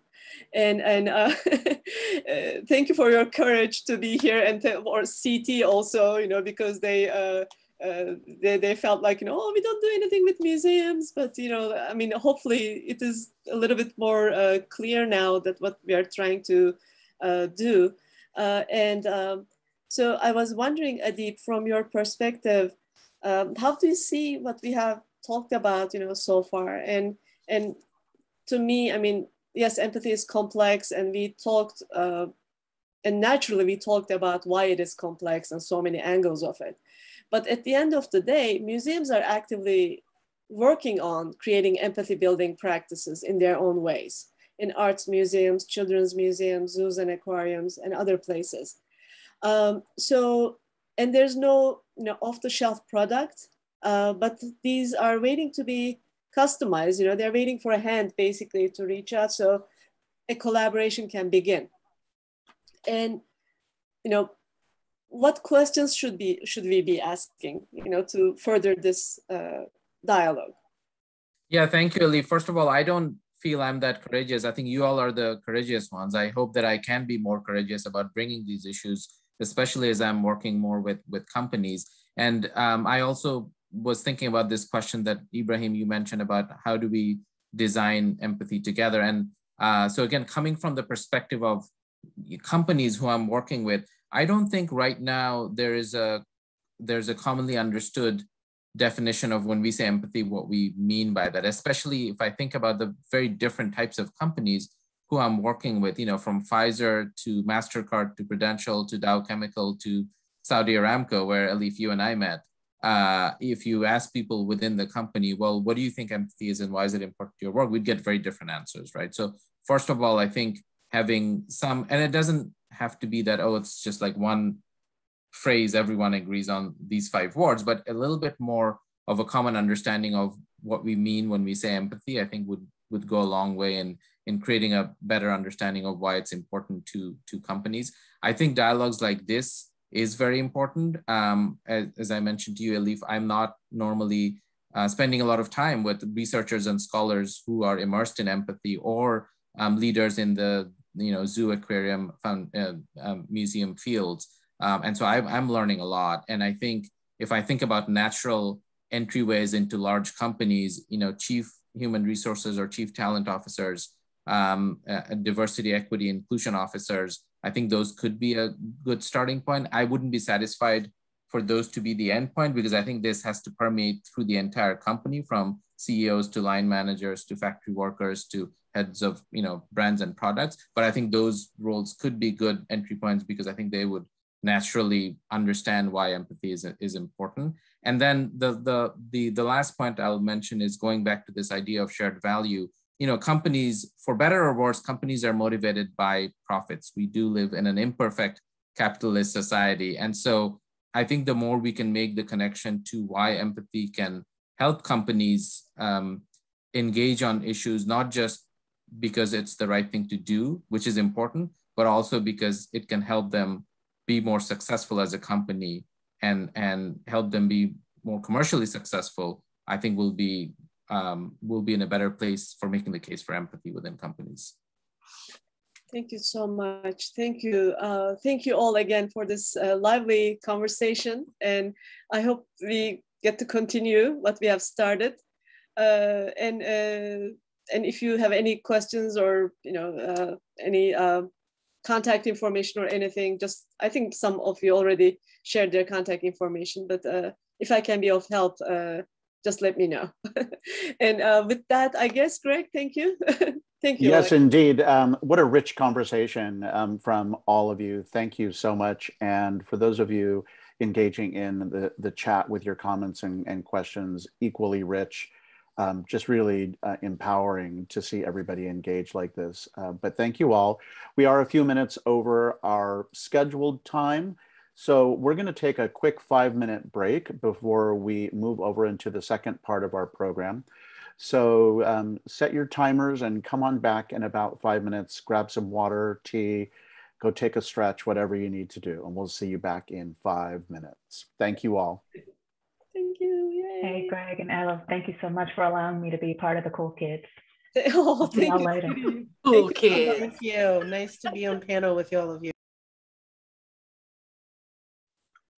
And welcome back, everyone. Delighted to have you join us as we continue our exploration of all things empathy after a really rich conversation this morning. Thank you all for participating. Alif, I turn it over to you now to take us into the next part of our program. Wonderful. Thank you, Greg. Thanks for everyone for joining us today. So we will begin our next session, which has 2 presentations, 2 research studies that were just published about empathy in virtual reality and in its relation to theater. So first we will hear from Alison Jane Martiniano, and then on her study in empathy's relationship to VR experiences, and then Stephen Rathje from University of Cambridge on the role of empathy in theater. And then they will be joined by Andrew Nemr, tap dance artist, and Winslow Porter. He's the co-founder and director, New Reality Company, and creative director of R&GA. And he just taught me a new term in our Zoom, check-in calls called extended reality. So let's see how all this will mash up and inspire us. Alison, thank you again for being here. I believe you are currently at the National Institutes of Health, and you have just published this study. So I would appreciate it if you can just take it from here. Okay, thank you so much. Thank you for inviting me to be here. Today I'm going to be talking about the promises and pitfalls of using virtual reality to enhance empathy. As Alif mentioned, I'm Alison Jane Martiniano. I'm currently a postdoctoral researcher at the National Institutes of Health, the Social and Behavioral Research Branch, where I investigate empathy, communication, and the impact of emerging technologies on health. Today, though, I'm going to present work conducted with colleagues at Indiana University, the New School for Social Research, and Stanford University. So does VR increase empathy? In a popular TED Talk, Chris Milk claimed that VR was the ultimate empathy machine. And since then, there has been a proliferation of research and commentary on whether VR lives up to this promise. Part of the unique promise of virtual reality is that it relieves the burdensome cognitive requirements of traditional perspective taking. So virtual reality experiences replace users' sensory experiences with the experiences of another person, thereby performing the perspective-taking act on behalf of the user. In other words, users don't have to imagine what it's like to be in someone else's shoes because they're virtually walking in them. For this reason, many national and international charities collaborate with technology companies to use VR to depict what it's like to be in hard-to-imagine situations, such as in a refugee camp. But does virtual reality really increase empathy? Trying to answer this question led me to 2 subsidiary questions: what type of VR and what type of empathy? So there are many types of technologies that can be included under the definition of VR, or as extended reality, as Ilya pointed out earlier. There's lots of different terms in this field. The majority of research has considered the impact of immersive virtual environments administered through a head-mounted display unit. These systems block out noise and visual input from the real world and replace it with perceptual input from a virtual environment. But less immersive simulations also exist that run on normal desktop computers or even audio-only simulations. It's a very famous audio simulation of what it might be like to have auditory hallucinations with a person with schizophrenia. VR experiences also differ in the extent to which you can interact with them. So many experiences use controllers or motion detectors to increase interactivity. When we're considering whether virtual reality increases empathy, we also need to consider what type of empathy we're talking about. Social psychologists generally agree that there are two main types of empathy: emotional empathy and cognitive empathy. Emotional empathy refers to the extent to which a person experiences emotion in response to someone else's emotions. This can be broken further down into empathic concern and emotion matching. Emotion matching is where you feel the same emotion as someone else. So someone feels sad, so you feel sad. Someone feels angry, so you feel angry. Empathic concern is where you respond emotionally, but not with the same emotion. For example, you may see someone who is sad and you may feel compassion for them that they are sad. On the other hand, cognitive empathy refers to understanding what another person is experiencing without necessarily emotionally responding at all. You can sort of think of these two types of empathy as empathy with your heart, emotional empathy, and empathy with your head, cognitive empathy. So to answer our question, like all good scientists, we conducted a systematic research of the literature. We looked for all the research studies out there that exposed participants to virtual reality and then measured their empathy. Personally, I had the fun job of reading through all 5,571 research articles to find articles that looked like they may be eligible, of which there were 197. I then examined the full text of these articles and found that 47 were actually eligible for inclusion, but sadly 4 were not included in our final analysis as they did not report the data we needed, and we weren't able to obtain this from the authors. So overall, this left us with 43 articles with a total of 5,644 participants. We then combined these results of all these studies using meta-analysis. And overall, we found that VR experiences increased empathy. Yay. This had an effect size of about 0.4, which is a medium-sized effect. So participants who viewed a VR experience reported almost half a standard deviation more empathy than those who didn't. However, you can see that the dispersion of the effects is greater than would be expected by random chance, suggesting that in some cases, VR is more effective than others. So you can see from the circles on this chart here that some of these studies are reporting huge increases in empathy and others less so. So what makes some of these studies more effective than others? To our surprise, it was not how immersive the VR was. You can see on this graph an almost completely straight line showing that even highly immersive experiences were no more effective at producing empathy than cheaper, less immersive technology. Similarly, interactivity also appeared to have no significant relationship to empathy improvements. However, we did find that VR experiences had different effects on each type of empathy. VR improved emotional empathy significantly more than cognitive empathy. In fact, VR experiences appear to have no effect on cognitive empathy at all. This suggests that VR technology may lend itself to arousing empathic feelings, but not to improving people's understanding of other people's mental states. In other words, VR leaves so little to the imagination that people may lose the opportunity to practice their perspective-taking skills themselves. So what are the implications of these results? For those who wish to use VR to arouse emotional empathy, our results suggest there's no need to invest in high-tech, immersive, and interactive experiences. Cheaper alternatives are just as effective. However, because emotional empathy is unlikely to remain long once the VR goggles are taken off, if educators wish to create longer lasting changes in empathy, they may want to consider interventions that help users practice their perspective-taking skills. This might involve imagination exercises, discussing or elaborating on things they've read about in the news, or anything else that challenges people to engage in effortful perspective-taking. I should add that I don't think VR is incapable of prompting people's perspective-taking. There are certainly some wonderful VR experiences out there that are thoughtfully designed to get people to engage in their own thinking. What I caution against here is the assumption that VR will automatically do this.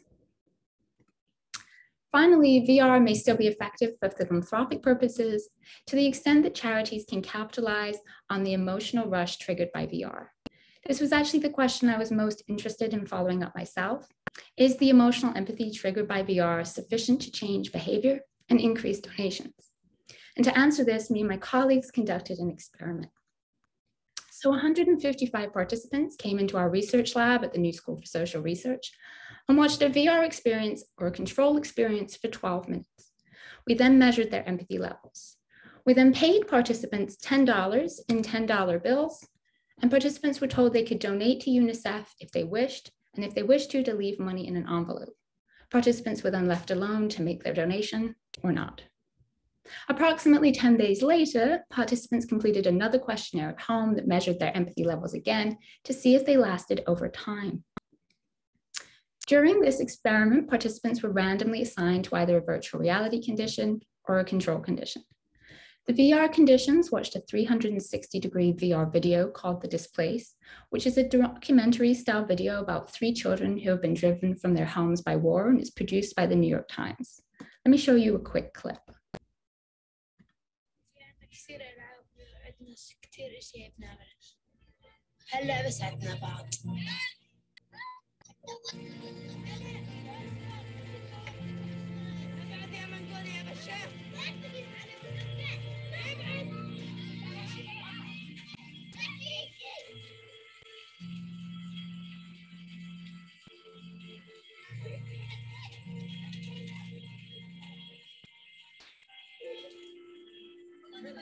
بتأمل إنه شي يوم بيخلص الحرب برجع صغيرة أنا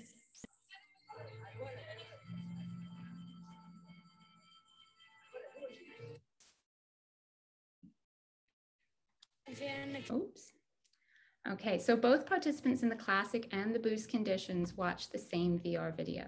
Participants in the boost condition were additionally instructed to take the perspective of the children. There were also 2 control groups. Participants assigned to the audiobook control condition listened to the experiences of the same 3 refugee children, the text of which was also written by New York Times journalists. And the final control group was a waiting room control, which involved a 360-degree video of an empty conference room. The video was the same high quality of the VR conditions, but with obviously very different content. So what were our results? Here are the results for emotional empathy. The red and pink bars show results from 2 different questionnaire measures of emotional empathy, but they both show the same trend in results. The VR conditions, classic and boost, significantly increased participants' emotional empathy compared to both the waiting room and the audiobook control. However, the results for self-reported cognitive empathy look a little bit different. Although the VR conditions are still outperforming the waiting room control, they are no more effective at increasing cognitive empathy than the audiobook. After 10 days, the benefit of VR for empathy is largely diminished. VR only remains significantly higher compared to an audiobook on one of the empathy scales, and all the other differences are insignificant.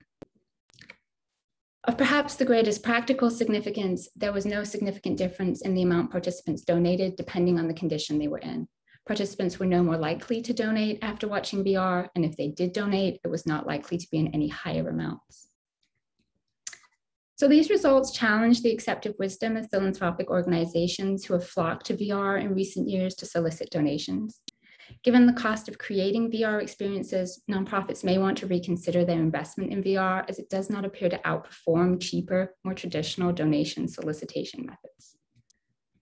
But overall, what are the promises and pitfalls of using VR to increase empathy? So on the plus side, VR is more effective than low-tech solutions at promoting feelings of emotional empathy in the short term. And the novelty of VR may attract a wider audience than more traditional methods. On the negative side, though, VR is no more effective than low-tech solutions at prompting feelings of cognitive empathy, and the emotional effects are generally short-lived and may not result in behavior change, such as donations. And of course, I should add on here, it is also quite costly. So thank you so much for listening. I'm linking these papers in the chat if anybody would like to read more. And of course, I'd be happy to answer your questions later. Thank you, Allison. Thank you so much. And I'm sure we'll help. I've already seen that there are some really great comments and questions, which we will get to after Stephen's presentation.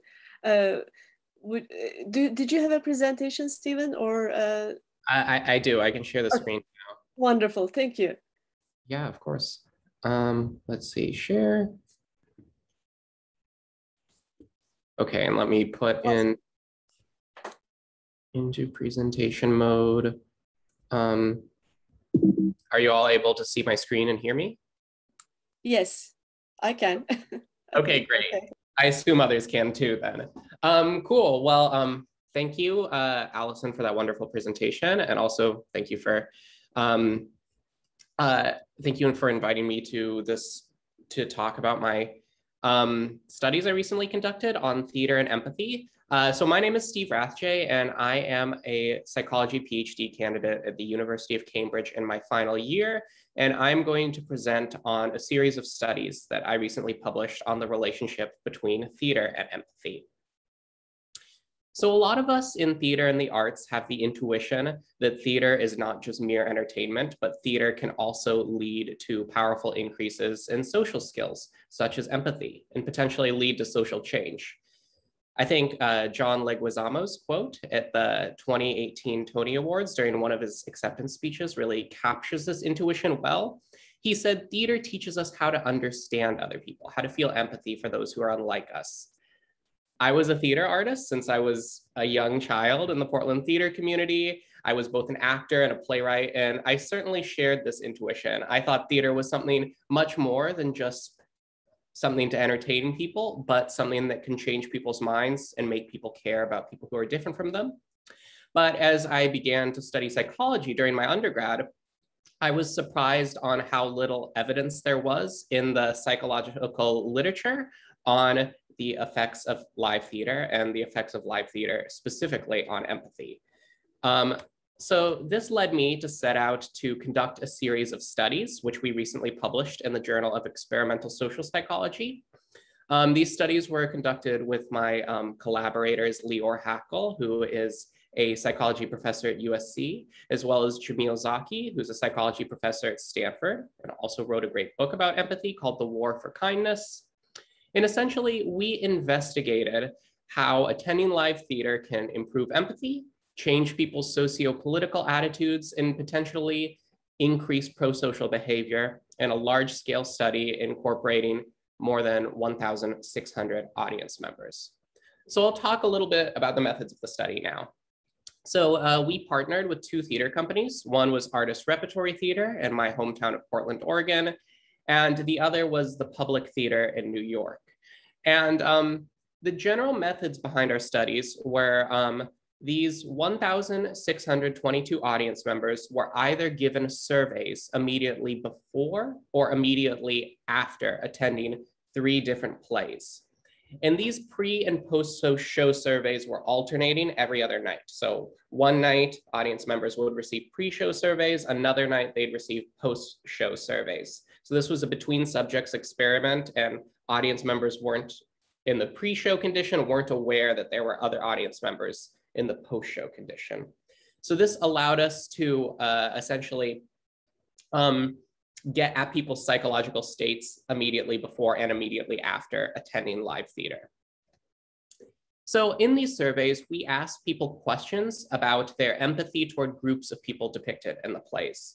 And these questions were taken by psychological measures, both about perspective taking, so more about cognitive empathy, as well as empathic concern, so more about emotional empathy. And these were directed toward specific groups of people depicted in the plays. I'll talk a bit more about the themes in the play on the next slide to give you greater context of this. People were also asked about their attitudes about socio-political issues related to the plays. Lastly, people were given the opportunity to either keep a portion of money for themselves or donate a small portion of money to charity, either before or after attending the plays. And we both measured charities that were related to the themes of the play, as well as charities that were unrelated to the themes of the play, to see if maybe theater can get at a more generalizable, theater can lead to a more generalizable sense of pro-social behavior and not just make people care more about the specific themes covered in the plays. So the specific plays we looked at, one was called Skeleton Crew by Dominique Morisseau, ran in 2018 at Artist Repertory Theater. And this play was about auto workers in Detroit after the 2008 financial crisis. And it covered a lot of themes that were socially relevant and might, you might expect these themes to increase people's empathy. So themes such as income inequality and homelessness and racial discrimination. Another play we looked at was the Pulitzer Prize-winning play Sweat by Lynn Nottage. And this play was produced by the Public Theater in New York, but it wasn't actually produced in New York. This was a very interesting production conducted by the Public Theater. They, as an outreach program, decided to have this play tour to 18 different cities throughout the Midwest. And these were more conservative or more rural areas of the country than Portland, Oregon, which is where Artist Repertory Theater was. So this gave us a really interesting opportunity to look at the effects of live theater in the context of a slightly more conservative population, as well as the more liberal population. So this was a really interesting opportunity for us.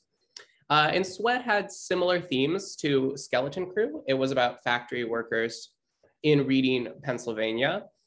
The last play we looked at was Wolf Play, produced by Artist Repertory Theater in 2019. And Wolf Play was about a same-sex couple trying to adopt a child. So a number of plays that looked at very different themes. Here is a summary of our results. So after the plays, audience members reported feeling more empathy toward the groups of people depicted in the plays. So for instance, for Wolf Play, we asked people about their empathy, both empathic concern and perspective taking towards same-sex couples. And this increased people's empathy about that topic. Additionally, people expressed attitudes that were more consistent with the themes of the play after seeing the show as opposed to before seeing the show. So these attitudes questions for shows like Sweat or Skeleton Crew would look at topics such as income inequality or homelessness or racial discrimination. And we created an overall composite index to see how people's attitudes changed. And lastly, and really interestingly, people donated more to a charity related to the themes of the play after seeing the show. And also, people donated more to a charity unrelated to the themes of the play after seeing the show. So the unrelated charity we looked at was Meals on Wheels, which helps provide care for more elderly people. And so this was unrelated to the themes of the show, and people donated more to this after seeing the play. And this raises a really interesting question. Can theater evoke a more generalized sense of pro-social behavior that is unrelated to the specific topics explored in the play? And our results would seem to suggest yes in this particular context. So if you want to get a greater sense of how the effect sizes and the stats varied by show, here's a table of effect sizes and an internal meta-analysis. As you can see, some of the effect sizes varied, and in some contexts, they weren't fully significant, but the general pattern was that live theater changed people's attitudes, led to increased empathy, and led to increased donations to charity.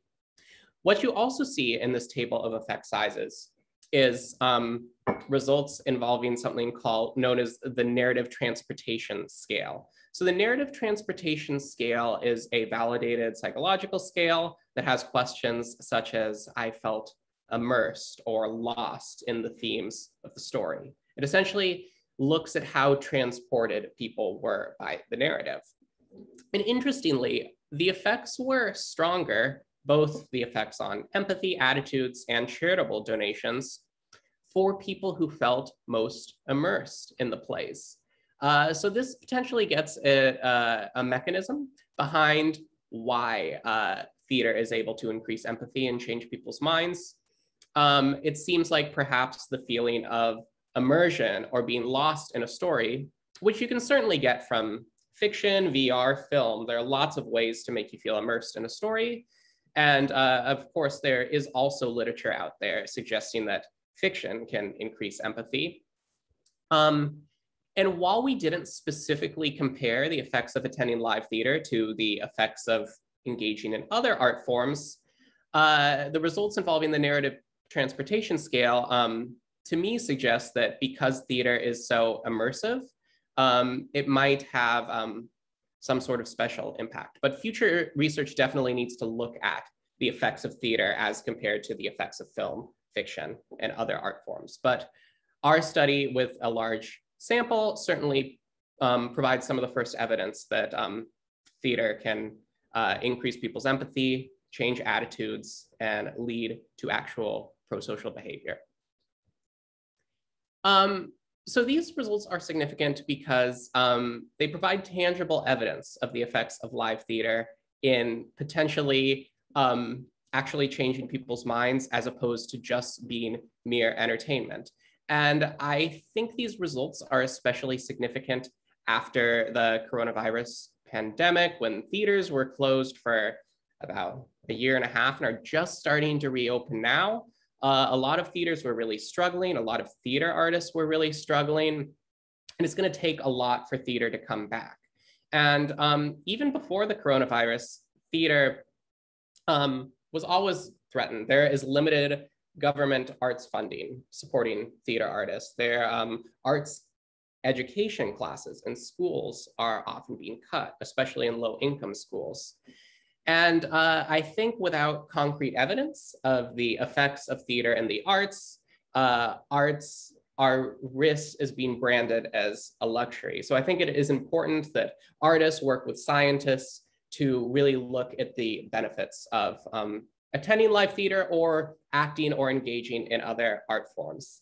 And as a final note, while some of our effects were small to medium by social psychological standards, I think when you multiply these effects by how many people attend theater around the globe, so statistics suggest that around 44 million US adults attend theater every year, and many more do in the United States. So when you multiply these effects by the amount of people who are impacted by theater, and also the amount of people who are impacted by the arts in general, I think this suggests that theater and the arts can really be a vehicle for increasing empathy and promoting social change. Thank you very much. Here's some of my contact info. If you have more questions, I can also put a link to the paper in the chat.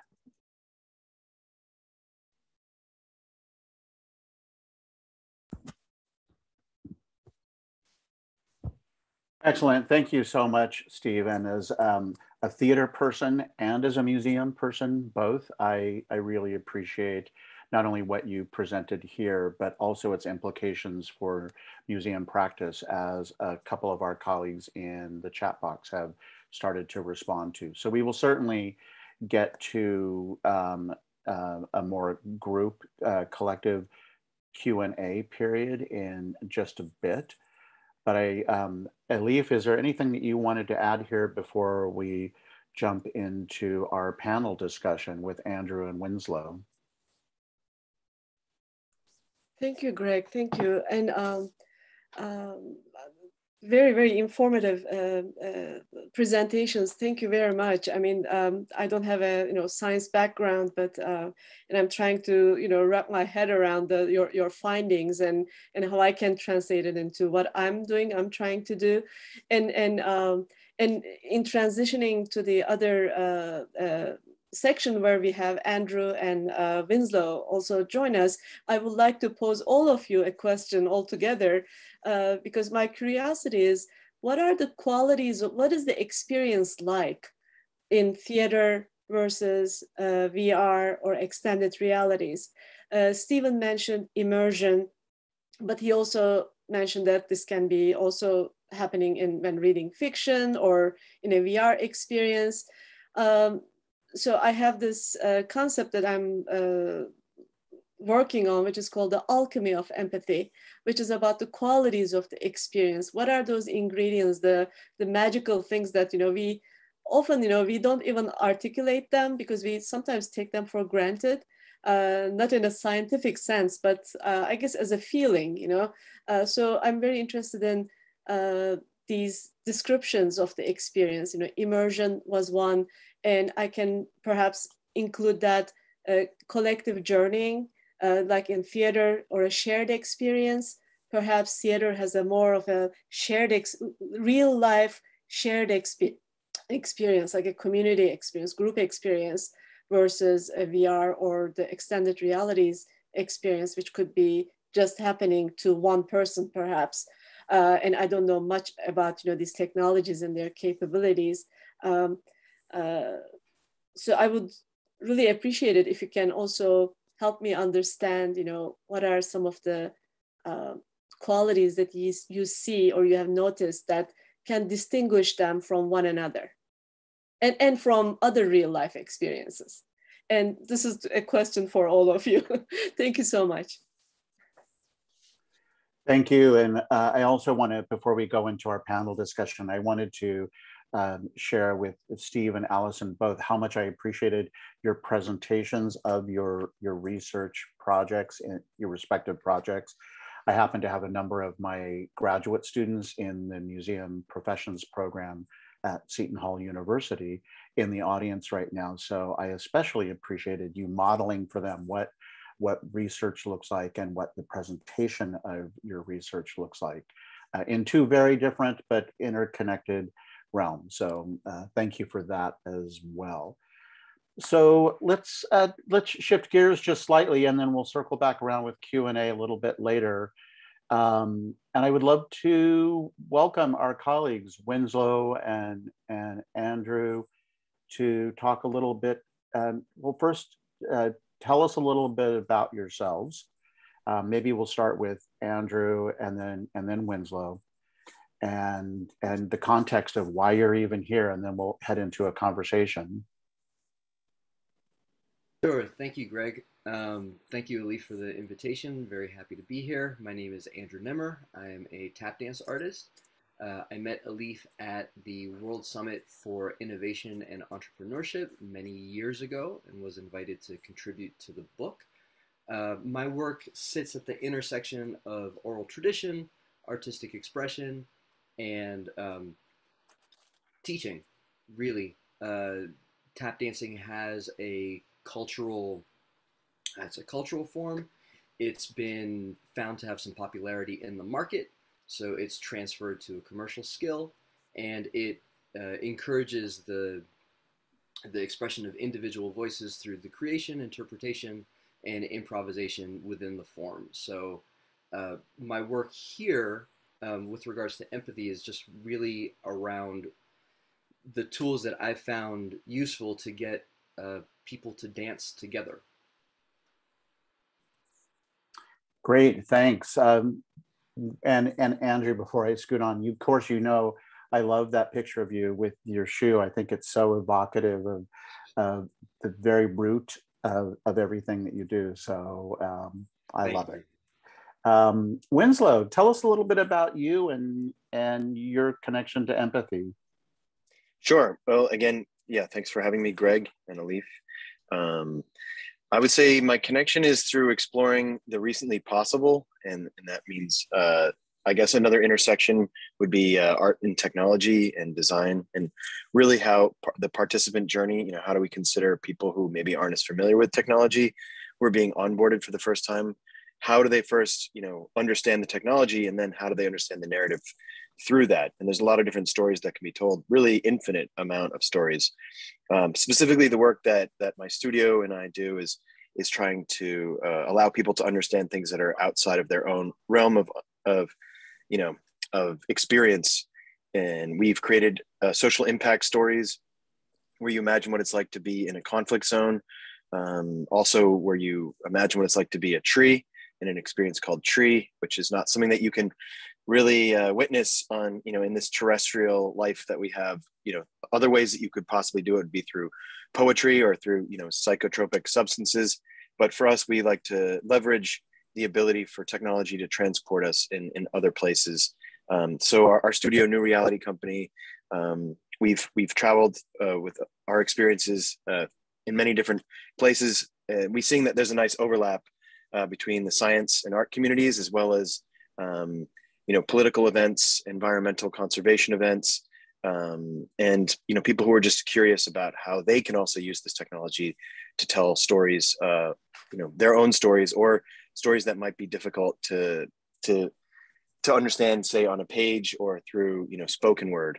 We're seeing that there's new ways that we can use our senses to really understand and embody complex narratives through this technology. So I'm excited to dig into that a little bit more with everyone here. Excellent. Thanks so much. And speaking of senses, I'm going to toss this back to you, Andrew, because what you do in your teaching and focusing on oral tradition and artistic expression is very much a sensory experience. I wonder if you might talk about that just a little bit. Sure. Tap dancing is an embodied craft, right? We use all faculties. We sit at the intersection of movement and sound making. So we have the responsibilities of a dancer in terms of creating particular visual expressions, and also the responsibilities of a musician to create sounds at reasonable intervals so as to convey a musical message. And in that space, once you have two dancers doing that at the same time, there's a relationship in multiple spheres, right? There's the relationship of, are they moving at the same time, especially from an observer's standpoint, and the relationship of the music that they're creating. So a lot of my work as a teacher in this space is trying to get the dancers to understand how they're relating to one another.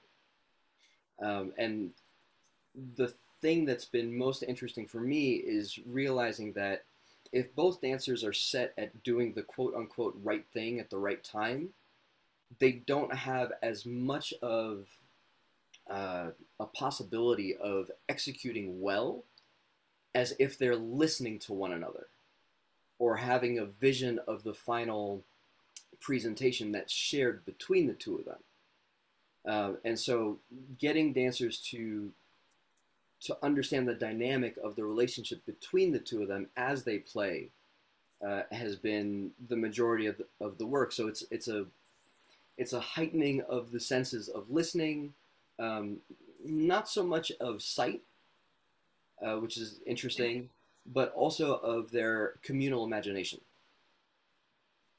Although I would argue that their sight and the visual of the dancing as a medium is really powerful as well, because of the physicality and just what the human body does or can do.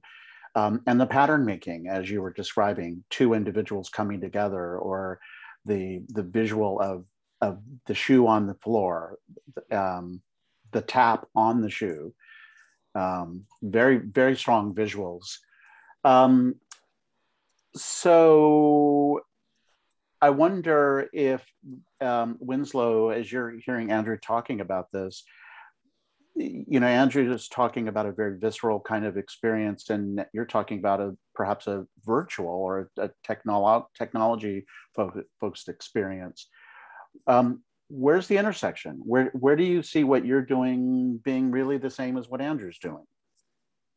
Well, I think they're all human experiences, even if it's something that you're witnessing the life, say, of a tree, which I referenced earlier.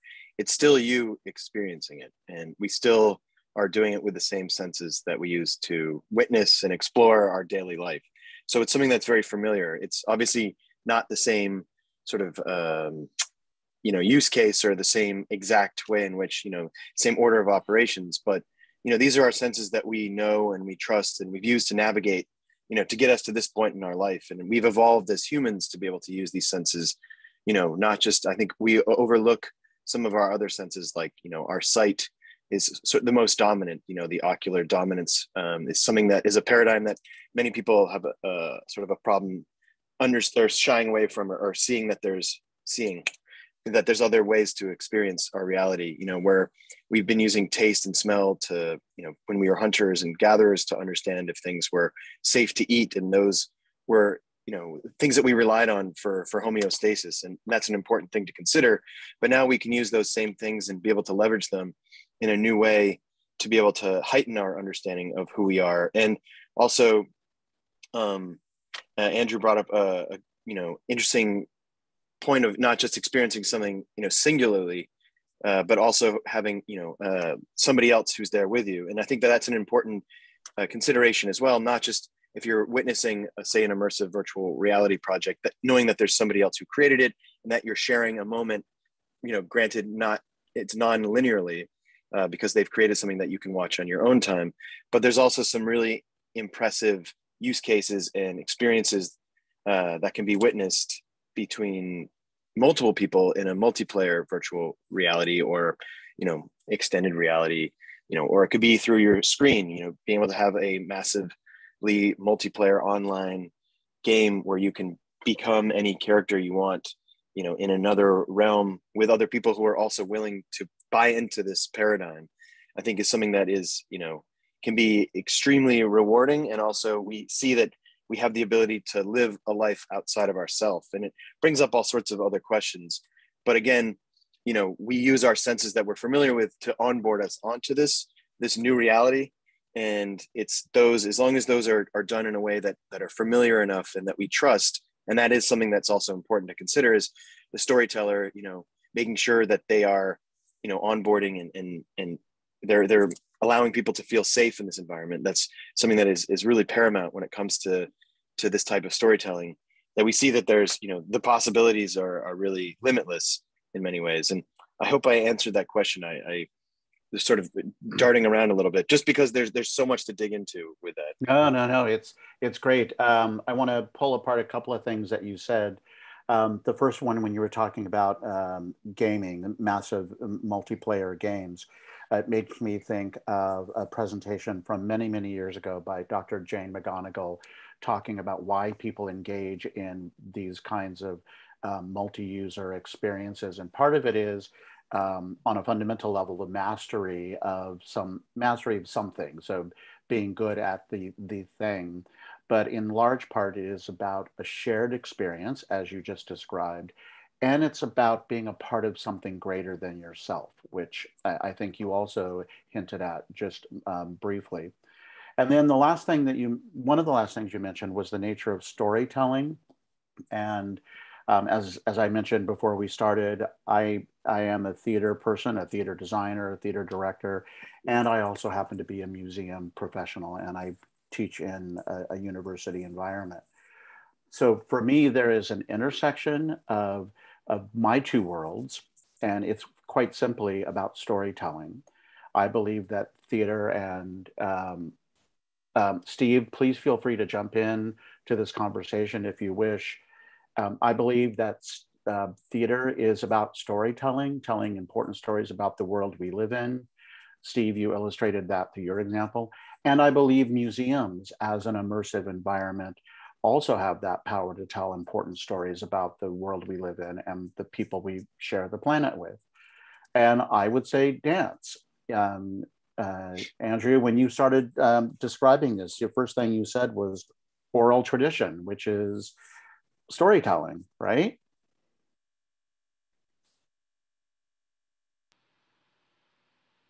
Yeah, I mean, I'm happy to jump in here. I think fundamentally, the way I approach craft making and kind of the responsibilities of the artist is messaging, right? It boils down to a thing that I'm sharing with others, and there are particular expressions that can't happen in an individual basis, which goes back to the kind of the communal experience. And for me, the idea of communal imagination, this idea that many people gather to create something that they all have a vision of, but can't realize it on an individual scale. But I think in the arts, particularly the craft work, there are some situations in which the craft work is heightened to the end in and of itself. And I think shifting that perspective to focusing on the value of the story or the end result of the expression of the art, like how we want shifts in people or what we want people to experience through the expression, whether it's the artist. There was a question in the chat about how actors experience empathy, or in audiences, both I think are really, really important. Well, and thank you, Andrew. I also think of theater as involving a pretty rich degree of risk-taking, empowering the audience to embrace things that they may not normally embrace, which makes me look over here at our chat box where one of our colleagues, this is to you, Winslow, with regards to these immersive environments like the traumatic, like the conflict zone experience. What are the concerns you have about the negative impacts, the trauma that might be caused by this immersive experience? Yeah, that's a great question, and something that people who work in this space think about a lot.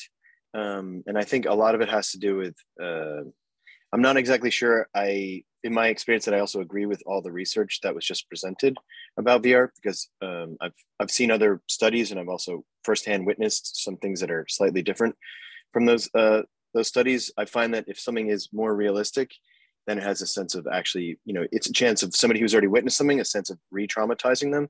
Whereas if you onboard them to the trauma that they've experienced, and there's actually all sorts of VR therapies that have been done where you do something in a lighter fashion, or you slowly acclimate them to what their trauma was, it can be an effective way of allowing them to come to grips with it. But whenever we start an experience, say with Giant, where you're in a family, you're witnessing a family during their last moments in the middle of a conflict, we give the audience a trigger warning before they step into the experience, telling them, roughly what's going to happen without spoiling, any of the plot. And then some people who have lived in conflict zones have said, I really appreciate that. I've already witnessed this once. This is something I don't need to deal with. So they decide to opt out. So that's an important piece of messaging that I think, anyone who's creating something that has that potential, it's their responsibility as a storyteller to be able to put in. But also in the same regard, if it's something that is too soft or too padded, I don't think it will necessarily have the same emotional response from the viewer. So there's definitely a fine line that needs to be sort of tread to understand when is it just right, and when are we actually creating something that has enough emotional resonance that is an effective piece of storytelling, and something that isn't just sort of gingerly stepping around the issue. And as media becomes more realistic and more immersive, I think we have a strong chance to not just re-traumatize people that have already experienced something similar, but just to traumatize people if it's something where the participant journey isn't taken into consideration. For Tree, there's a little bit of a spoiler alert. You grow to become the tallest tree in the forest. Your arms are branches. There's different scents that are greeted you at different points. There's a fan that makes it feel like you're witnessing this really nice night breeze. But then there's also the distant rumblings of humans, and they slowly get closer and closer. You feel the vibrations through Subpack, which is a bass transducer that you have strapped to your back to help heighten that experience. And then you see fires come towards you. But right as the fires, surround you, instead of witnessing immolation, which many people are obviously afraid of for numerous reasons, you don't have to be pre-traumatized by that. We pull out so that you see it from a third-person perspective, and for us, that's really important, so that it hits the point home, but we're not doing it to a point where people feel like they're, once they buy into this illusion, we don't want them to feel as though they're unsafe in any moment. And some people think they're going to fall over at points, so we make sure we sort of divorce them from that reality that they've witnessed at the appropriate time, because there is definitely a responsibility for people telling these stories and understanding that their audiences come from a wide variety of backgrounds and experiences. Thanks, Winslow. And as you all can see, I invited Steve and Allison to rejoin this conversation as we wrap up this section. Allison, thoughts, reflections, response to anything that you've heard? Yeah, no, I'd love to jump in. Thank you. And I sort of want to circle back to Elif's sort of overarching question about sort of what do we think that the magic ingredients are. I hear Winslow talking a lot about, creating these emotional experiences, and I think he's got a lot of great expertise in how to get that balance right. You were talking about how to get the right level of emotional arousal out of people in VR. For me, though, I'm more focused on how to arouse the cognitive empathy. When it comes to trying to arouse cognitive empathy from the data that I was sort of talking about earlier, it seems that it's not the immersion that matters. It really seems to be more about the effort that people have to put in order to understand it. And I really think these are sort of two different mechanisms to arouse the two different types of empathy. So like the emotional empathy sort of requires this evocative, immersive stimuli, whereas the cognitive empathy, I would argue, requires much more cognitive immersion in the sense that people have to mentally put effort in to imagine what it's like to be another person's position. So I would argue that actually virtual experiences that are sort of more ambiguous, more difficult to interpret, that require people to kind of figure out people's motivations, would be the sort of VR experience that would challenge that kind of empathy. So I feel like sometimes there's a bit of a push and pull between what we want to do with VR. Do we want to arouse people's emotions, or do we want to get people thinking? And Steve, I sort of wanted to bring in your research here, because one of the things I think about theater is that it tends to get people thinking. Obviously, theater arouses our emotions, but it also sort of can be really subtle and require people to sort of build that plot themselves. Thanks, Allison. Steve, that's a good handoff to you. Right, and I think these plays were really thoughtful and did have moments of subtext. They didn't feed things to the audience. And so yeah, I think as an ingredient to empathy, sort of as Allison said, it might be pieces of literary fiction that make you do a little bit of work, pieces of theater that make you do a little bit of work that might be an ingredient to empathy. That's a really interesting point that I hadn't considered much before, so thank you for that.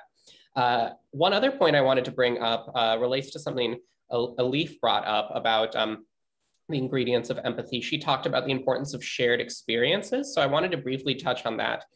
We weren't specifically able to measure the impact of shared experiences. We just measured the impact of theater. But speculatively, I think that shared experiences and experiencing theater as a collective with an audience, laughing together, reacting together, does potentially have help explain theater's increased effects. And to support this, I'm going to draw on some past studies that I know of. There are studies on that suggests that when people experience things with other people, these experiences are more intense than when they experience them alone. So one study I'm thinking of had people like experience eating a chocolate bar together, like they both eat the chocolate bar, they'd react to it, and they had a more intense, pleasurable experience to the chocolate bar when they shared this. And then another study, they had two people experience a bitter chocolate bar together, and then they had a more intense, unpleasant experience when they shared this experience of the bitter chocolate bar. So past research that I know of suggests that shared experiences, they are amplified, they are more intense. So I think that when we are talking about theater, we have to sort of consider the collective shared experience of it. And I hope that there is more research on that in the future. Absolutely, and I would extend this to something that I think I said yesterday. Lots of research, lots of studies in the museum field point to three very broad reasons or experiences that museum visitors come with. A cognitive intent, they want to learn something, they want to build on something they already know, or they come for a social experience, something that engages them with their family, their friends, their school group, and often an affective or emotional experience. And very frequently, all three of those together, depending on the context. So museums have this power to create everything that you are all describing here. Elif, anything that you would like to add here as we wrap up this part? I know we're a few minutes over, but I certainly would appreciate your perspective, and then we'll take a few minutes break and turn our attention to Erica. Well, thank you so much again. Thanks, Greg, for this conversation, and thank you all for sharing your perspectives. And I've been taking notes about the qualities of empathy. I have my list to work on, and I want to bounce them back with you, to see if they resonate, and some of them you said these terms, but one of the things that I also would like to do, including, getting your feedback on these ideas, and should we look at them a little bit more deeply on their own as the experience, the qualities of experience. And also for our audience here, who are, some of them are from museums, I would like them to think also, how would these qualities would look like in a museum? Let's say storytelling. Well, storytelling is the easy one, right? I mean, museums are natural storytellers, but still, I think we can look at it, you know, the different ways of telling stories, right? In museum, different kinds of museums. Immersiveness, shared or collective experience. And I don't know if synchronicity is the right term, Andrew, but synchronicity, perhaps, you know, tap dancing. And is it different from immersion? You know, and how is it different from immersion? You know, what is it? Seems like if you cannot connect, you cannot synchronize, but maybe there is, you know, different subtleties between those two experiences. And then of course, listening.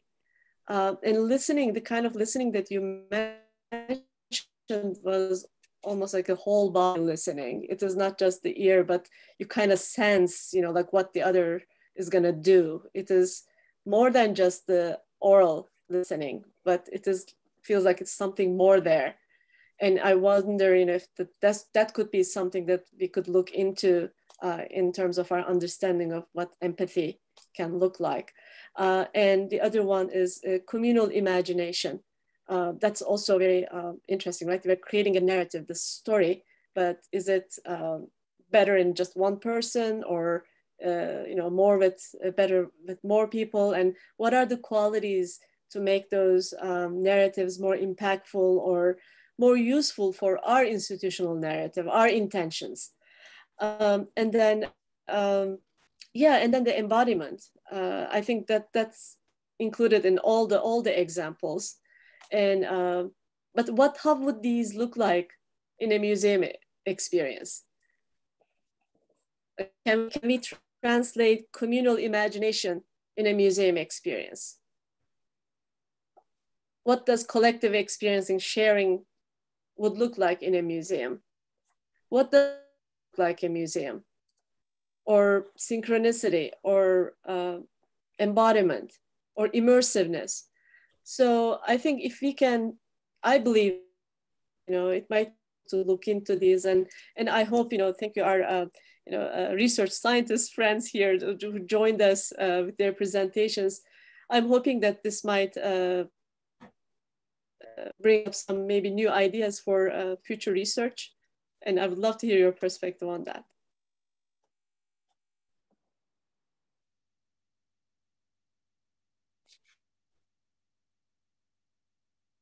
All right, thank you so much, Elif, and thank you all for your thoughtful presentations and conversation. We're going to take just a 3-minute break and give yourselves a chance to get some water or tea or take a stretch, and then we'll regroup and welcome our next guest. Erica, thanks so much for your patience. We'll see you back in a few moments. Thanks, everyone. Hello, everyone. Welcome back. Thank you for joining us for an engaging first half of our day, our second day of the Designing for Empathy Summit. Excited to continue on for the last part of our program. And Elif, I turn it over to you. Thank you. Thank you, Greg. And thank you very much again to all of you for being here. And I don't know if Winslow is still here, but I wanted to say something, because I think what I forgot to say earlier directly relates to what we are going to experience next in Erica's presentation, which is he mentioned that, you know, there are other ways to experience reality, right? There are different reality. I mean, there's the reality, but we experience it in different ways. And that was a theme that was also from our day one. Kabir Helminski explained how we can experience the universe in different ways, you know, from qualitatively and quantitatively. And he also mentioned that that the human capacity for love could be a uniting force. And he mentioned I remember him saying that, the universe can be such a, like a cold, dangerous, unknown, space.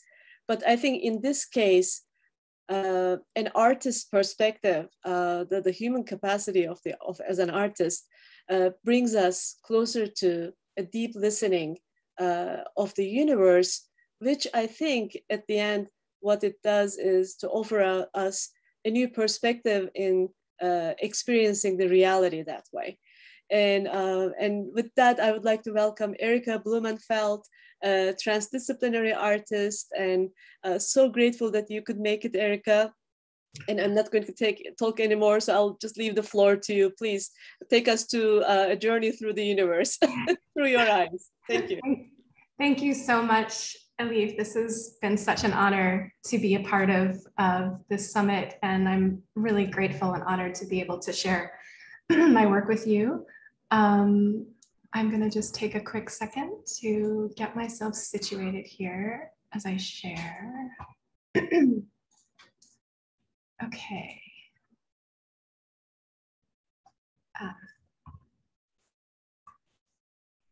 Okay. Can you see my first slide and you can still hear me? Yes?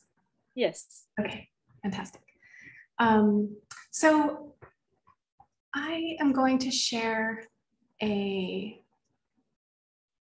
basically a 30-minute performative talk that's an evolving deep dive into my research and my writing, which all emerges from my art making practice. And the talk is really an invitation into my studio and into the questions that arise through my curiosity and creative processes. And when I was preparing this talk, I became immediately curious about the evolution and the history of empathy. And so I started researching the word and its meaning across time. And of course, I started with just looking it up in my English Oxford Dictionary to learn its origin. And if you have the complete compact version like I do, it is impossible to read without a magnifying glass. But this lovely thing occurred when I placed the lens on the page, which was that I noticed that the trees and the sunlight in my backyard were being reflected. And I thought, yes, this pretty much captures what I want to talk about. So here we go. In researching and reflecting on the historical writings by philosophers and psychologists in the 19th century who were laying the groundwork for empathy studies, what is persistently clear is that they could not fathom a deep or emotional knowing or understanding of nature. The natural sciences were set apart from the social sciences and the humanities as they remain today. To them, one could only know or understand the mind of another person because there is a shared experience of feeling. The idea that humans can only have empathy for those living beings that humans believe have the ability to possess feelings persists today. And tragically, we thereby systematically remove most of our planet and other species we share it with as being possible recipients of our empathy. And so from that vantage point, an empathy of the elements would be radical. But perhaps that is what is being asked of us as we look toward the future, a radical empathy for our entangled ecologies, one that reveres everything that makes up our universe as worthy of knowing and understanding from a place of deep emotional intelligence.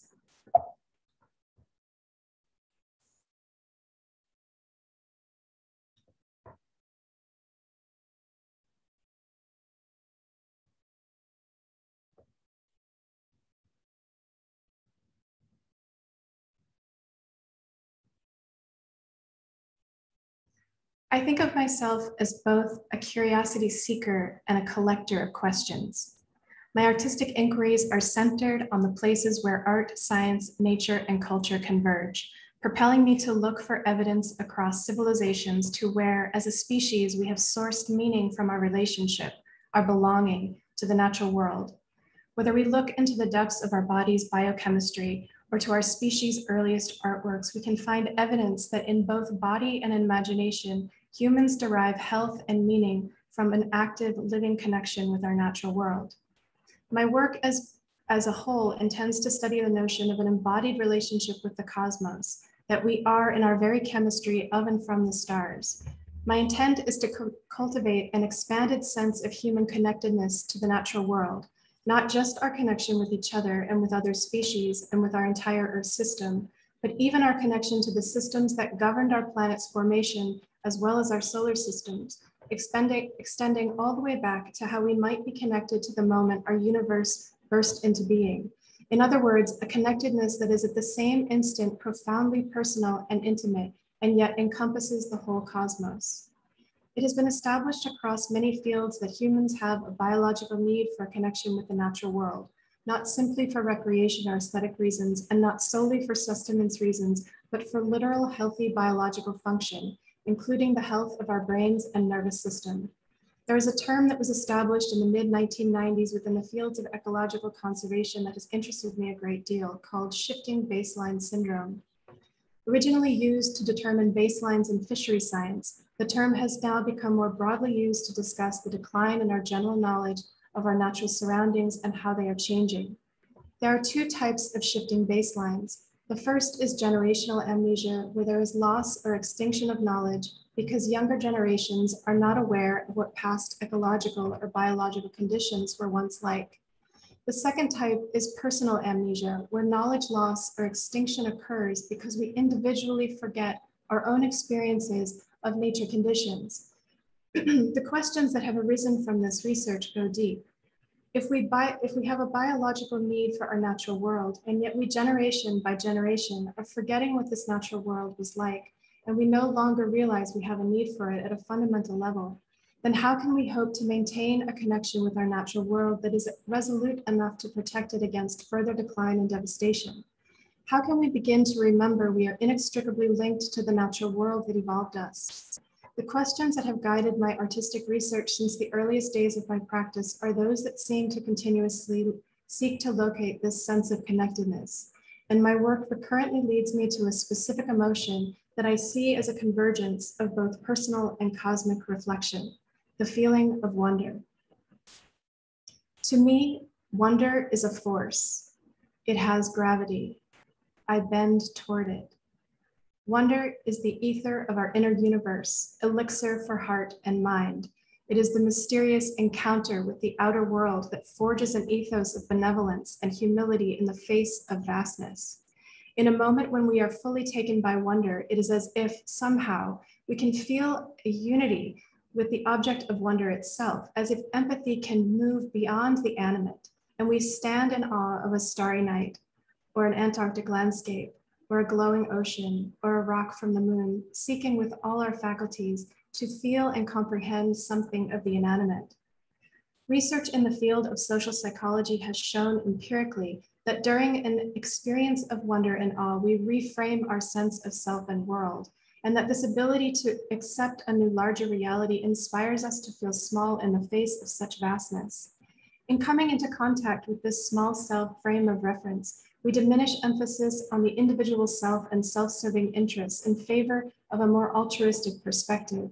We literally become more compassionate, helpful, and ethically oriented. Wonder connects us to our world and to each other in measurable ways. It seems significant in our moment of social and environmental turbulence to consider how human encounters with the wonders of our natural world might contribute to compassionate, helpful, and ethically oriented decision-making. Wonder is a component to curiosity.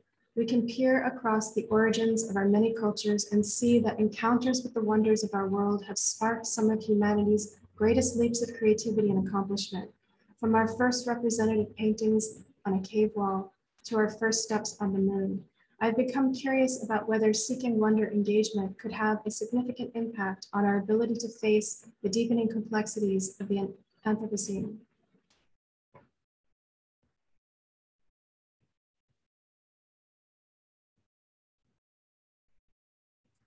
Gazing up the starry universe has sparked awe and wonder across time, giving rise to worldviews, cosmologies, and traditions, motivating art, literature, and architecture, and guiding traditional knowledge, philosophies, and science. As far back as we can see in the material remains of our species lineage, cultures have looked to the stars to answer some of the most fundamental human questions, whether to locate and understand our place in the universe or to reflect on the meaning of our lives.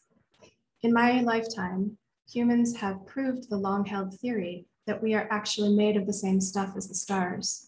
This idea is most often attributed to Carl Sagan, but the concept and ideas and the words themselves have been put forth by a handful of scientists dating back to the early 20th century, including Harvard College Observatory Director Harlow Shapley. In 1929, Shapley is quoted in the New York Times as having said, "We are made of the same stuff as the stars. So when we study astronomy, we are in a way only investigating our remote ancestry and our place in the universe of star stuff. Our varied bodies consist of the same chemical elements found in the most distant nebulae, and our activities are guided by the same universal rules."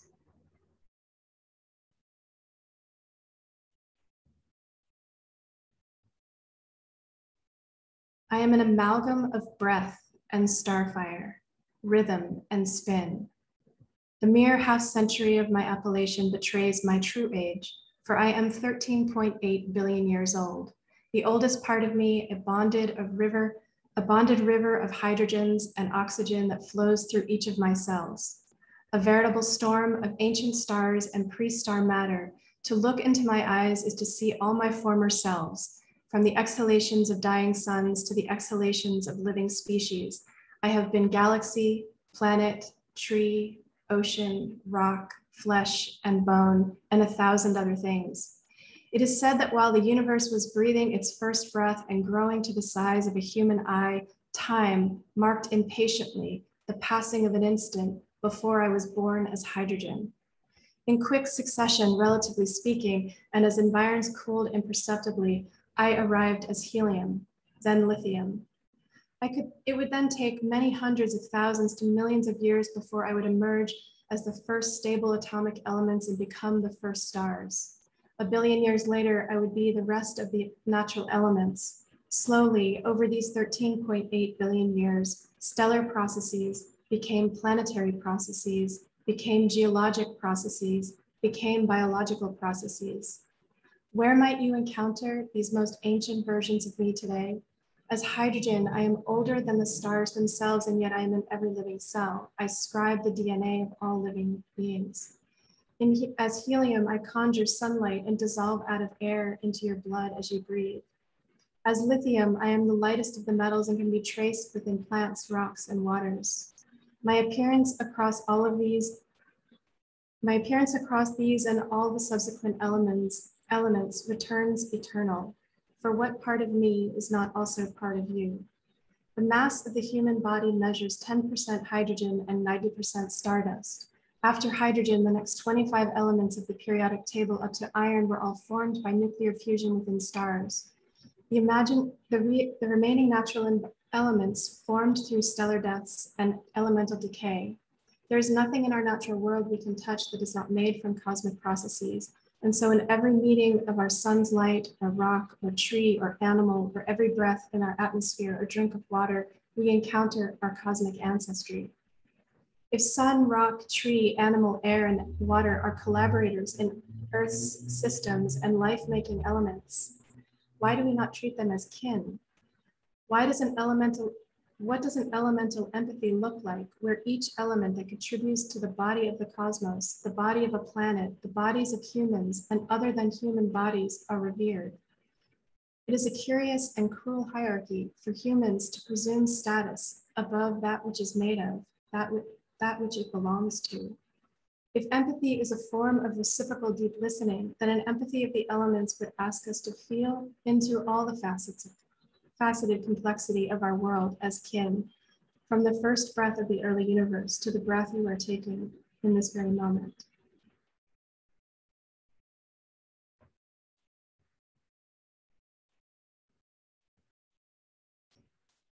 From the moment the first rock held in warm hands met the human gaze of curiosity, the lithic realm found invitation into the evolving and restless human imagination. The earliest artworks were carved in stone by stone. Stone has been medium, tool, and canvas for our earliest visions, innovations, and inquiry. Our relationship with the lithic spans at least 2.6 million years and touches cultures from prehistory to this moment. We still collect, carve, utilize, and cherish stones. From the purest mineral forms to weathered beach cobbles, our passion for lithic engagement seems almost instinctual. But what drives this nearly connate relationship between human and rock, this intimacy between the animate and inanimate worlds? I have been passionate about stones for as long as I can remember. I know that I'm not alone in this love of stone and that rock collectors everywhere adore each and every stone they pick up. Stones become portals of deep time and connect our imaginations to unknown landscapes. The story of human intrigue and reverence for stone appears across all cultures. Stones are, in essence, time travelers. Some stones are space explorers, having arrived to Earth from other planets after a journey through our solar system and even from beyond. I like to think of rocks as scrolls of knowledge passed down through the cosmic, planetary, and geologic ages that tell the story of primordial formation. In picking up a rock along a shoreline or mountain path, we evoke a moment when these forces meet the human mind and heart. We gaze into its complex structure to know something of its secrets, awaiting its tome of cosmic riddles to unravel. If one knows the language written in the stones, the stories begin to emerge. In my inquiry into the connection between living beings and lithic beings, I like to imagine that something of a shared chemical inheritance lingers, like natural memory, beckoning our wonder to excavate our shared sidereal origins. Somewhere in the fiery core of ancient stars is written the verse to the molecules in your body. Somewhere in the microscopic glint of a space-traveling rock is written the verse to the molecules in your body. Somewhere in the heart of your human chemistry is written the connection with the universe around you. In the presence of the infinitude of cosmic, planetary, and geologic timescales, the human timescale, the cycle of one human life, can feel staggeringly brief and separate from the continuum. Yet from wielding stone to building telescopes, human curiosity can now gaze back some 13.8 billion years across cosmic time to when the elements which comprise stone and flesh first began to form. Do we not then, in some poetic sense, occupy the same space as infinity? Perhaps this is why we have looked to stones for eons, because in a similar poetic sense, stones are a pathway toward the infinite. If stones hold memory, then meteorites that have been picked up by human hands have a particularly unique and intricate story to tell, one that spans remnant stellar chemistry, the forming and collision of planets out of pre-nebular dust, and human curiosity. These rocks from space have been culturally revered for millennia.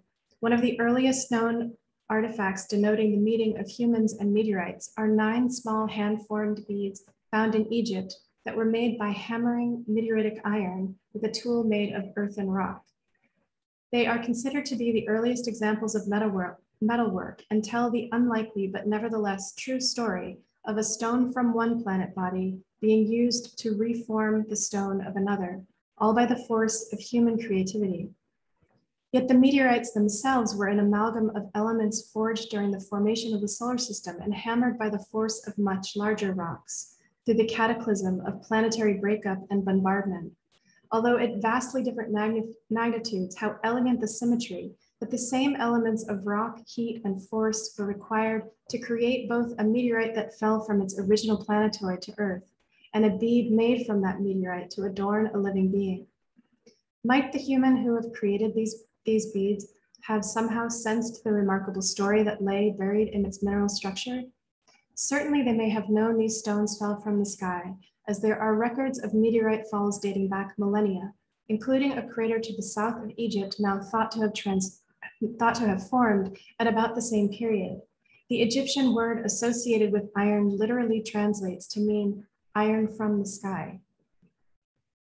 Meteorites have touched imaginations and emotions across history. They were worshipped and sometimes feared by so many cultures across the ages that volumes have been written about their veneration and significance. Various cultures believed they were sent by the gods. Some thought they were the gods themselves. Others thought they were endowed with souls. They held many and sometimes contradictory meanings as talisman, bad omen, and possessors of powers that could start and end wars. Meteorites are intensely studied by scientists all over the world, the science of meteoritics having come into being in the early 1800s. From these stones, lengthy scrolls of cosmochemistry and physical features, we have learned the age of the Earth, and the formation timeline of the early solar system. We have discovered grains of material that literally predate our solar system, grains that would be older than 4.6 billion years. We can read the signature of time passing to know how long ago a meteorite fell to Earth and how long ago its various minerals and clasts were formed. We can read the cataclysmic events that it encountered because this physical shock is still visible in the mineral structure. We've classified many varying types of meteorites and have correlated them to asteroids, recounting the story of the ancient planet bodies. We have deciphered in the microcosm of meteorites the script of water and the building blocks of life and the rock's collaboration in bringing these elements along with others to Earth.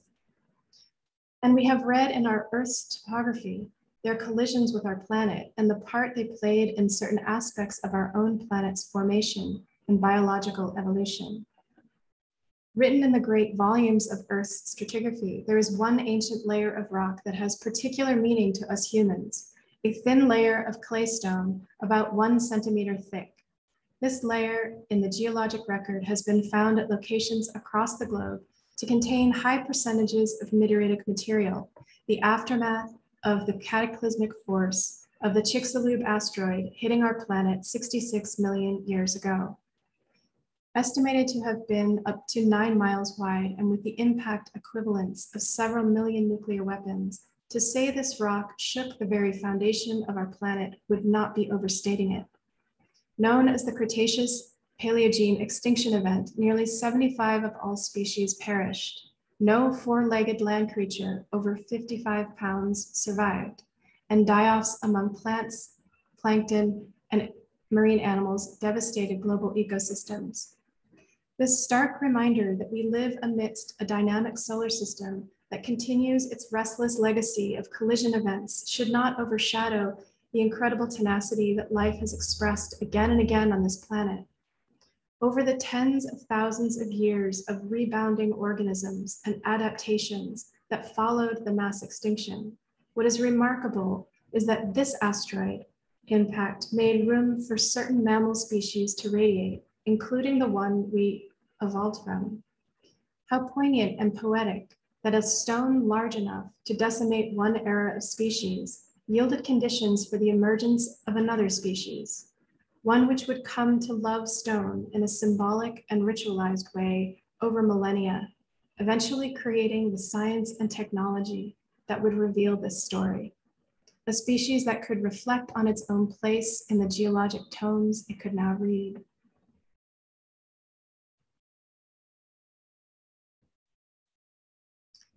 When headlines raced across global news outlets in the spring of 2019, revealing that 1 million species are at risk of extinction, I was in the meteorite lab at Johnson Space Center taking this stone's portrait. I was photographing this and other carbon-rich meteorites that formed in the early solar system from my project at NASA, which is an effort to bring the stories of these pieces of our solar system to people more widely as a way of connecting to our cosmic heritage and our natural world, a connection that we have all but forgotten. The headline's words felt heavy and wrenching, bringing a confluence of thoughts and emotions that pointed to the increasing complexity of being a human at this moment on Earth. Standing in the lab trying to process the horror of an impending extinction of 1 million species, feeling weightless as my heart fell into a void of interwoven emotions, I looked at this tiny meteoritic stone, fragment of a primordial planet body, as if for solace and gravity. This stone, called LON 94102, is a type of meteorite known as a CM2 carbonaceous chondrite, and is comprised of material that formed around 4.56 billion years ago. This space stone in particular is known for being quite rich in amino acids and nucleobases, compounds necessary in biologic processes. Current scientific understanding is that meteorites such as these may have delivered a significant source of prebiotic material to the early Earth from which chemical processes and primitive life evolved. It is a stunning thing to gaze into the face of a 4.56 billion year old lithic elder that holds the story of how life's building blocks arrived to Earth, while simultaneously feeling the weight of a mass extinction of the life that has evolved hence. Each of the chemical elements that have evolved life's processes can, in one way or another, be traced back to the cosmos, across the cosmos, to the birth and death of the earliest stars, the pre-solar cloud from which our own sun emerged, and eventually to the time when stones like this one were formed and flung towards Earth to begin the planetary, geologic, and biologic processes that we are so indebted to for life. How are we beholden to act towards all of life's and nature's processes given such a lineage? Perhaps an empathy for the entangled web of our world is not a succumbing to the temptation to anthropomorphize the non-human, but rather it is to see the non-human without succumbing to the temptation of objectification.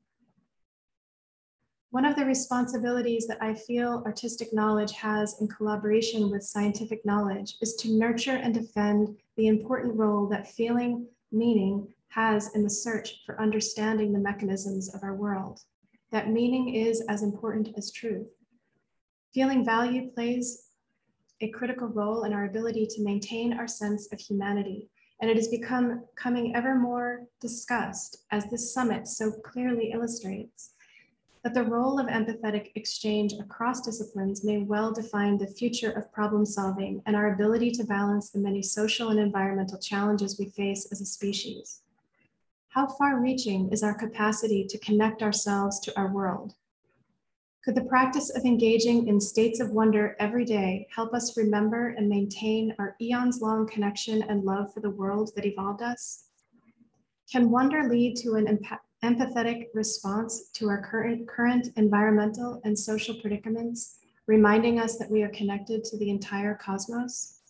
The story of connection and belonging is all around us, in the rocks under our feet, in the soil, water, plants, trees, and the many beings among us, and in the star-fire elements that comprise our hearts and minds. Thank you.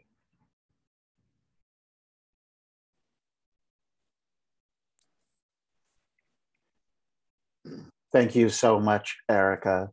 A really thoughtful way to start to conclude our second day of the summit. Elif, I turn it to you to offer some reflections and perhaps engage with Erica as I take a look at any comments that might have come in. Whenever I hear Erica speak and share the way she sees the universe, just makes me so emotional.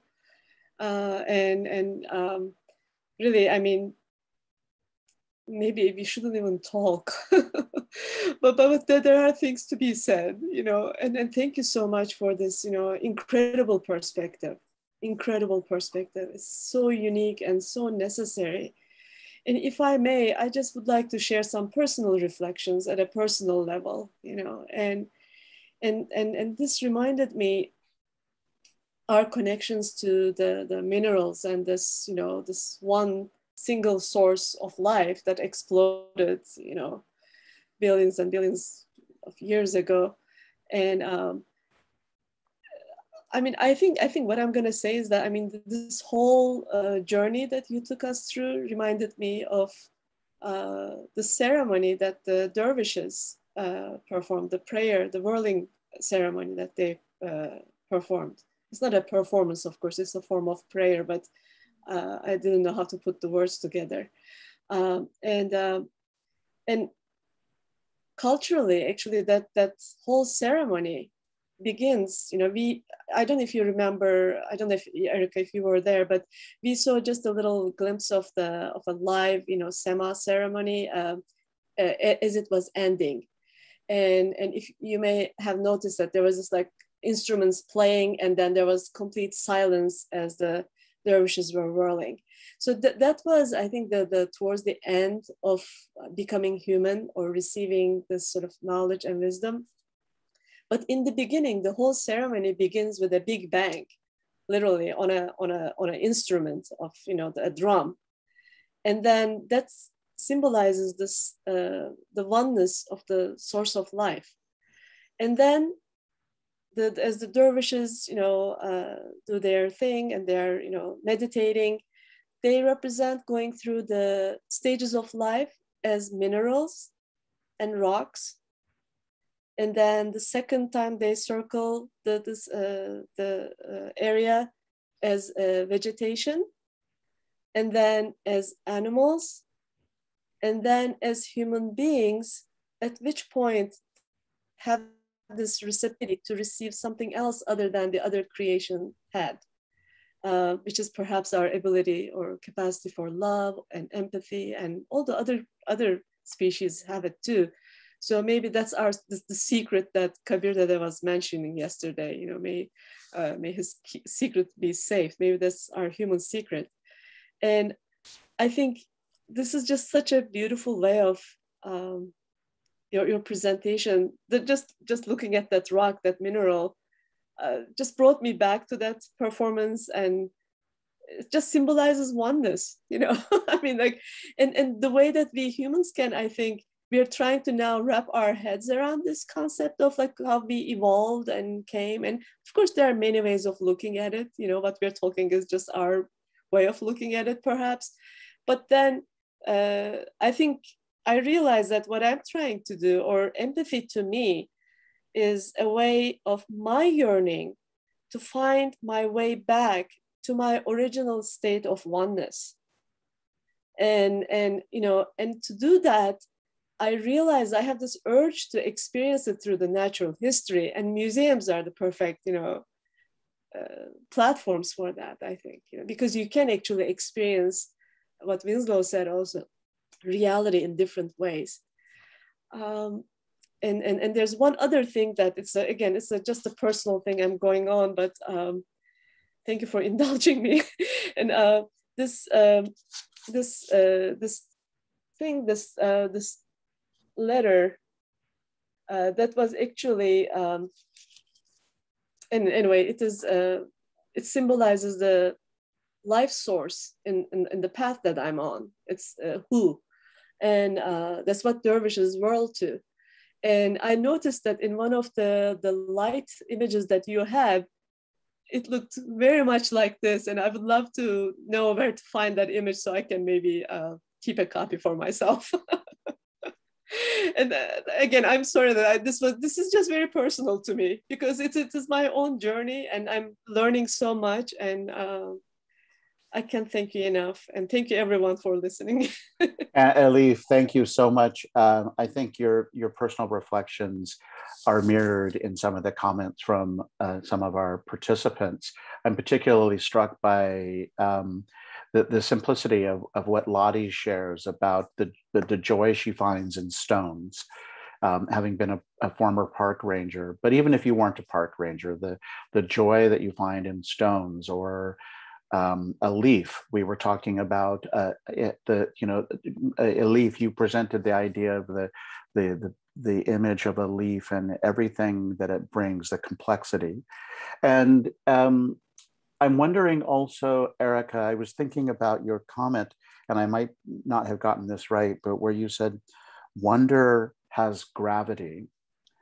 I thought that was such a profound statement, and a number of our colleagues in the chat box seem to respond to it as well, that in fact, the practice of engaging, I think Kirsten, you might have said this, the practice of engaging in states of wonder every day, that's what museums can do as facilitators of wonder. And so taking this concept of wonder and giving it gravity and shape and form in a museum experience, really powerful. Thank you. I really appreciate, and I'm grateful for all your reflections and feedback. And I feel like practicing wonder daily has been something that I have been doing as an artist in my work very consciously for a long time now. And I feel like that's what has taught me how to listen across time, and how to listen deeply to the non-human or other than human beings that we share this universe with. And I think that that gravity that I feel is this desire to maintain that sort of reverent belonging that I think is so key in what stimulates our feelings of connection. And I do think that you're exactly right, that these practices of daily wonder are things that we can all do. And certainly museums, I think, attempt that. I think that is, I mean, I think, and we can all become more conscious of it, right? And I think that's perhaps where our pathway is. But I think that I mean, you know, I think about the fact that we're made of stars like literally every day, like usually more than once a day. And I'm sort of obsessed with this idea that we can feel that in ourselves. Like when I'm feeling something, I can also, that part of me is stars feeling what I'm feeling. Like if we take the continuum of time and we allow for that sort of sense of infiniteness, I think that we can hold it. We are complex beings. We can hold complexity, and we should expand our abilities to do that whenever we can. Well, I wonder if you, Erica, as you're talking, I'm looking and seeing that Kirsten has a couple of really rich comments. And Kirsten, please feel free to join us if you would like to. But the first question that Kirsten had was, how do we take this concept, this sense of awe and wonder that we're talking about, and the empathy that we've been talking about now for a couple of days, and how do we tackle difficult topics, the challenging topics that museums are increasingly being asked to address? Did I get that right, Kirsten? Yes, I hope I made myself clear. I just think sometimes they seem like opposites. I don't want them to be, but I just feel like I need to reconcile that. In what sense do you feel like they're opposites? Maybe I want to make sure I understand your question. Well, I think instilling a sense of wonder or practicing daily wonder tends to be, if we're going to look at a spectrum of positive to negative, I don't know if that's the right way to look at it, that wonder feels like it's more on the positive end than the negative end. And so we were just talking about having people go through experiences, actually being in an experience that might be a trauma-based experience. How do we have wonder in that?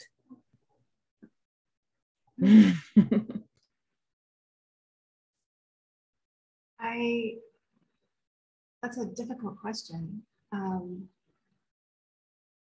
not sure.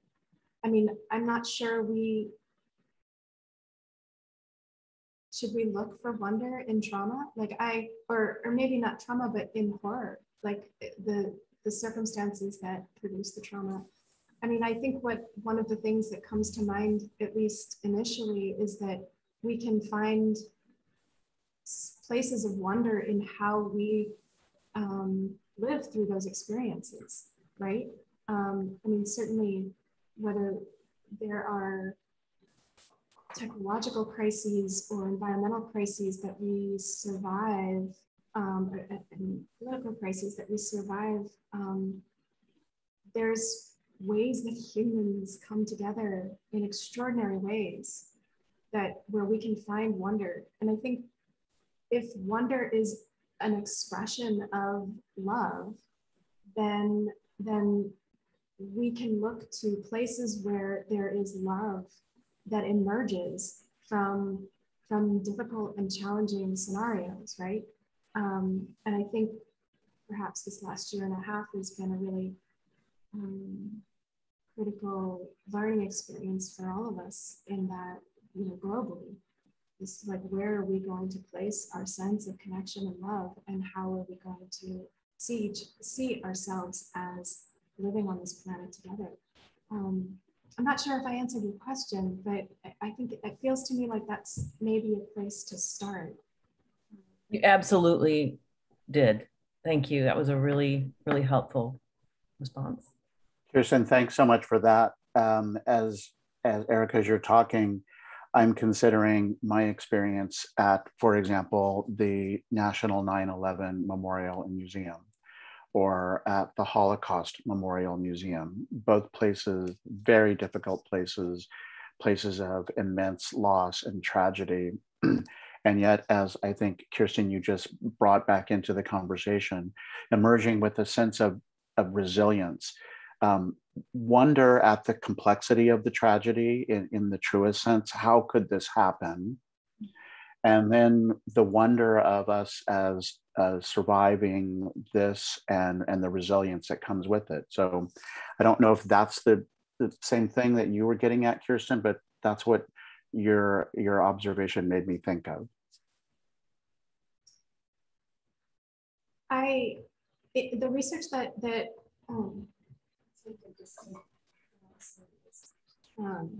the research that I was looking into, and I just want to name Dasher Keltner from University of California in Berkeley, who runs the group that does the study, he specifically was interested in awe, and then through that discovered that there were variances in how people would respond to awe experiences that were possibly more on the negative side of things versus wonder.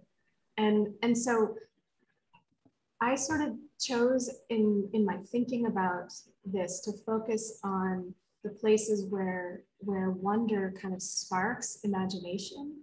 And because I think, you know, there are certainly experiences, certainly people have experiences of nature and our world that is challenging and difficult, that we would say we were awe-filled, you know. But I think that as we look to sort of expose places where we can create more empathetic responses, it's in the wonder-filled spectrum of encounters that we can focus. And I think what my experience has been around that is everybody has to, I feel this way because I feel like this is how I've had to do it, but you have to sort of go at your own speed. Like it's so individual. I mean, I lived in the desert in the Southwest for many, many years and loved it. But there are humans that don't love that vast sky and the vast landscape. And I think, you know, people meeting the natural environment where they are and letting themselves explore into what it feels like, even if it just means going into your backyard and picking up a stone and learning what you can learn from it. I think that there has to be recognition that humans experience, encounter, and learn differently. But I think one of the things that I learned from Keltner's work is that wonder explicitly leads to empathetic and compassionate responses. And the wonder that I'm talking about is that sense of joy and that sense of recognition and love and the capacity to feel a part of something. Even it's almost like our egos get in the way. And so this idea of, like, you know, we become small in a frame of reference that allows the rest of the world to join us in our experience and our encounter. I think there's something really important to that.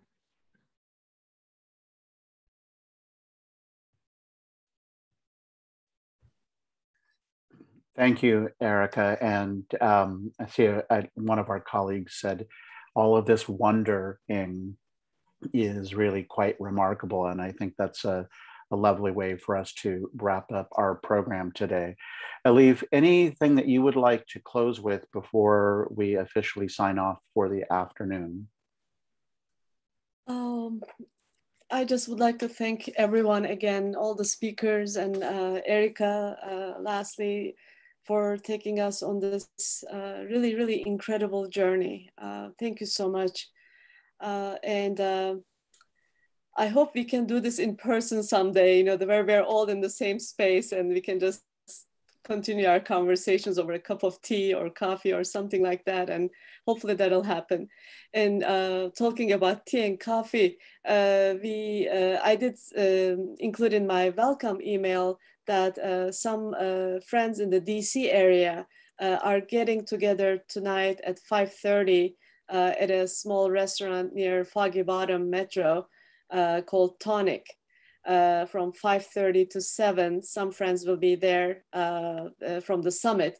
And if you have other colleagues, friends from your area where you are, perhaps you can also take the opportunity to meet over a drink or something, and just to keep the social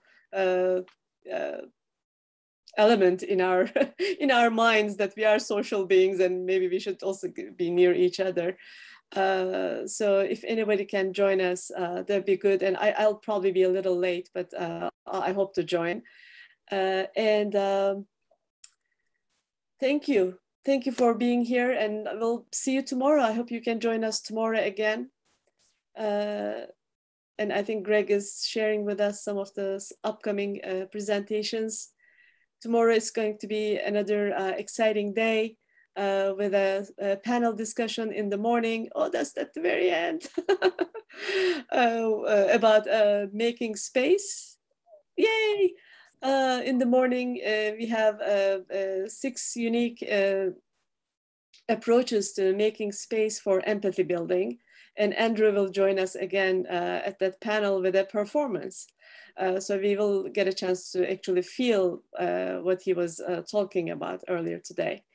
And then in the afternoon, we have a panel of colleagues from Seattle Aquarium and the Woodland Park Zoo talking about empathy building in action. What does that look like in a museum, in this case, zoos and aquariums, to build empathy? And what does that take? And how the institution and the employees respond, how the communities respond, and what we can learn from their experience.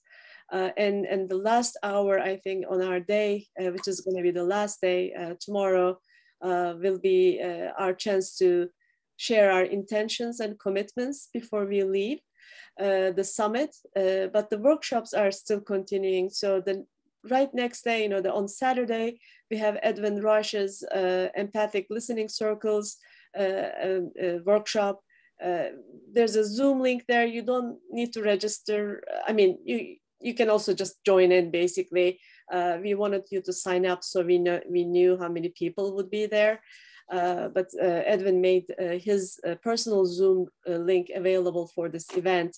So it's not going to be through Greg and I. And then on November 2nd, we have the Empathic Intervision friends, Lidaway and Catherine, who will lead us through a workshop on using empathy to unpack climate change. So I hope you can join us, and I'll see you tomorrow. Great, thank you all very much. Enjoy the rest of your day or evening. Be well.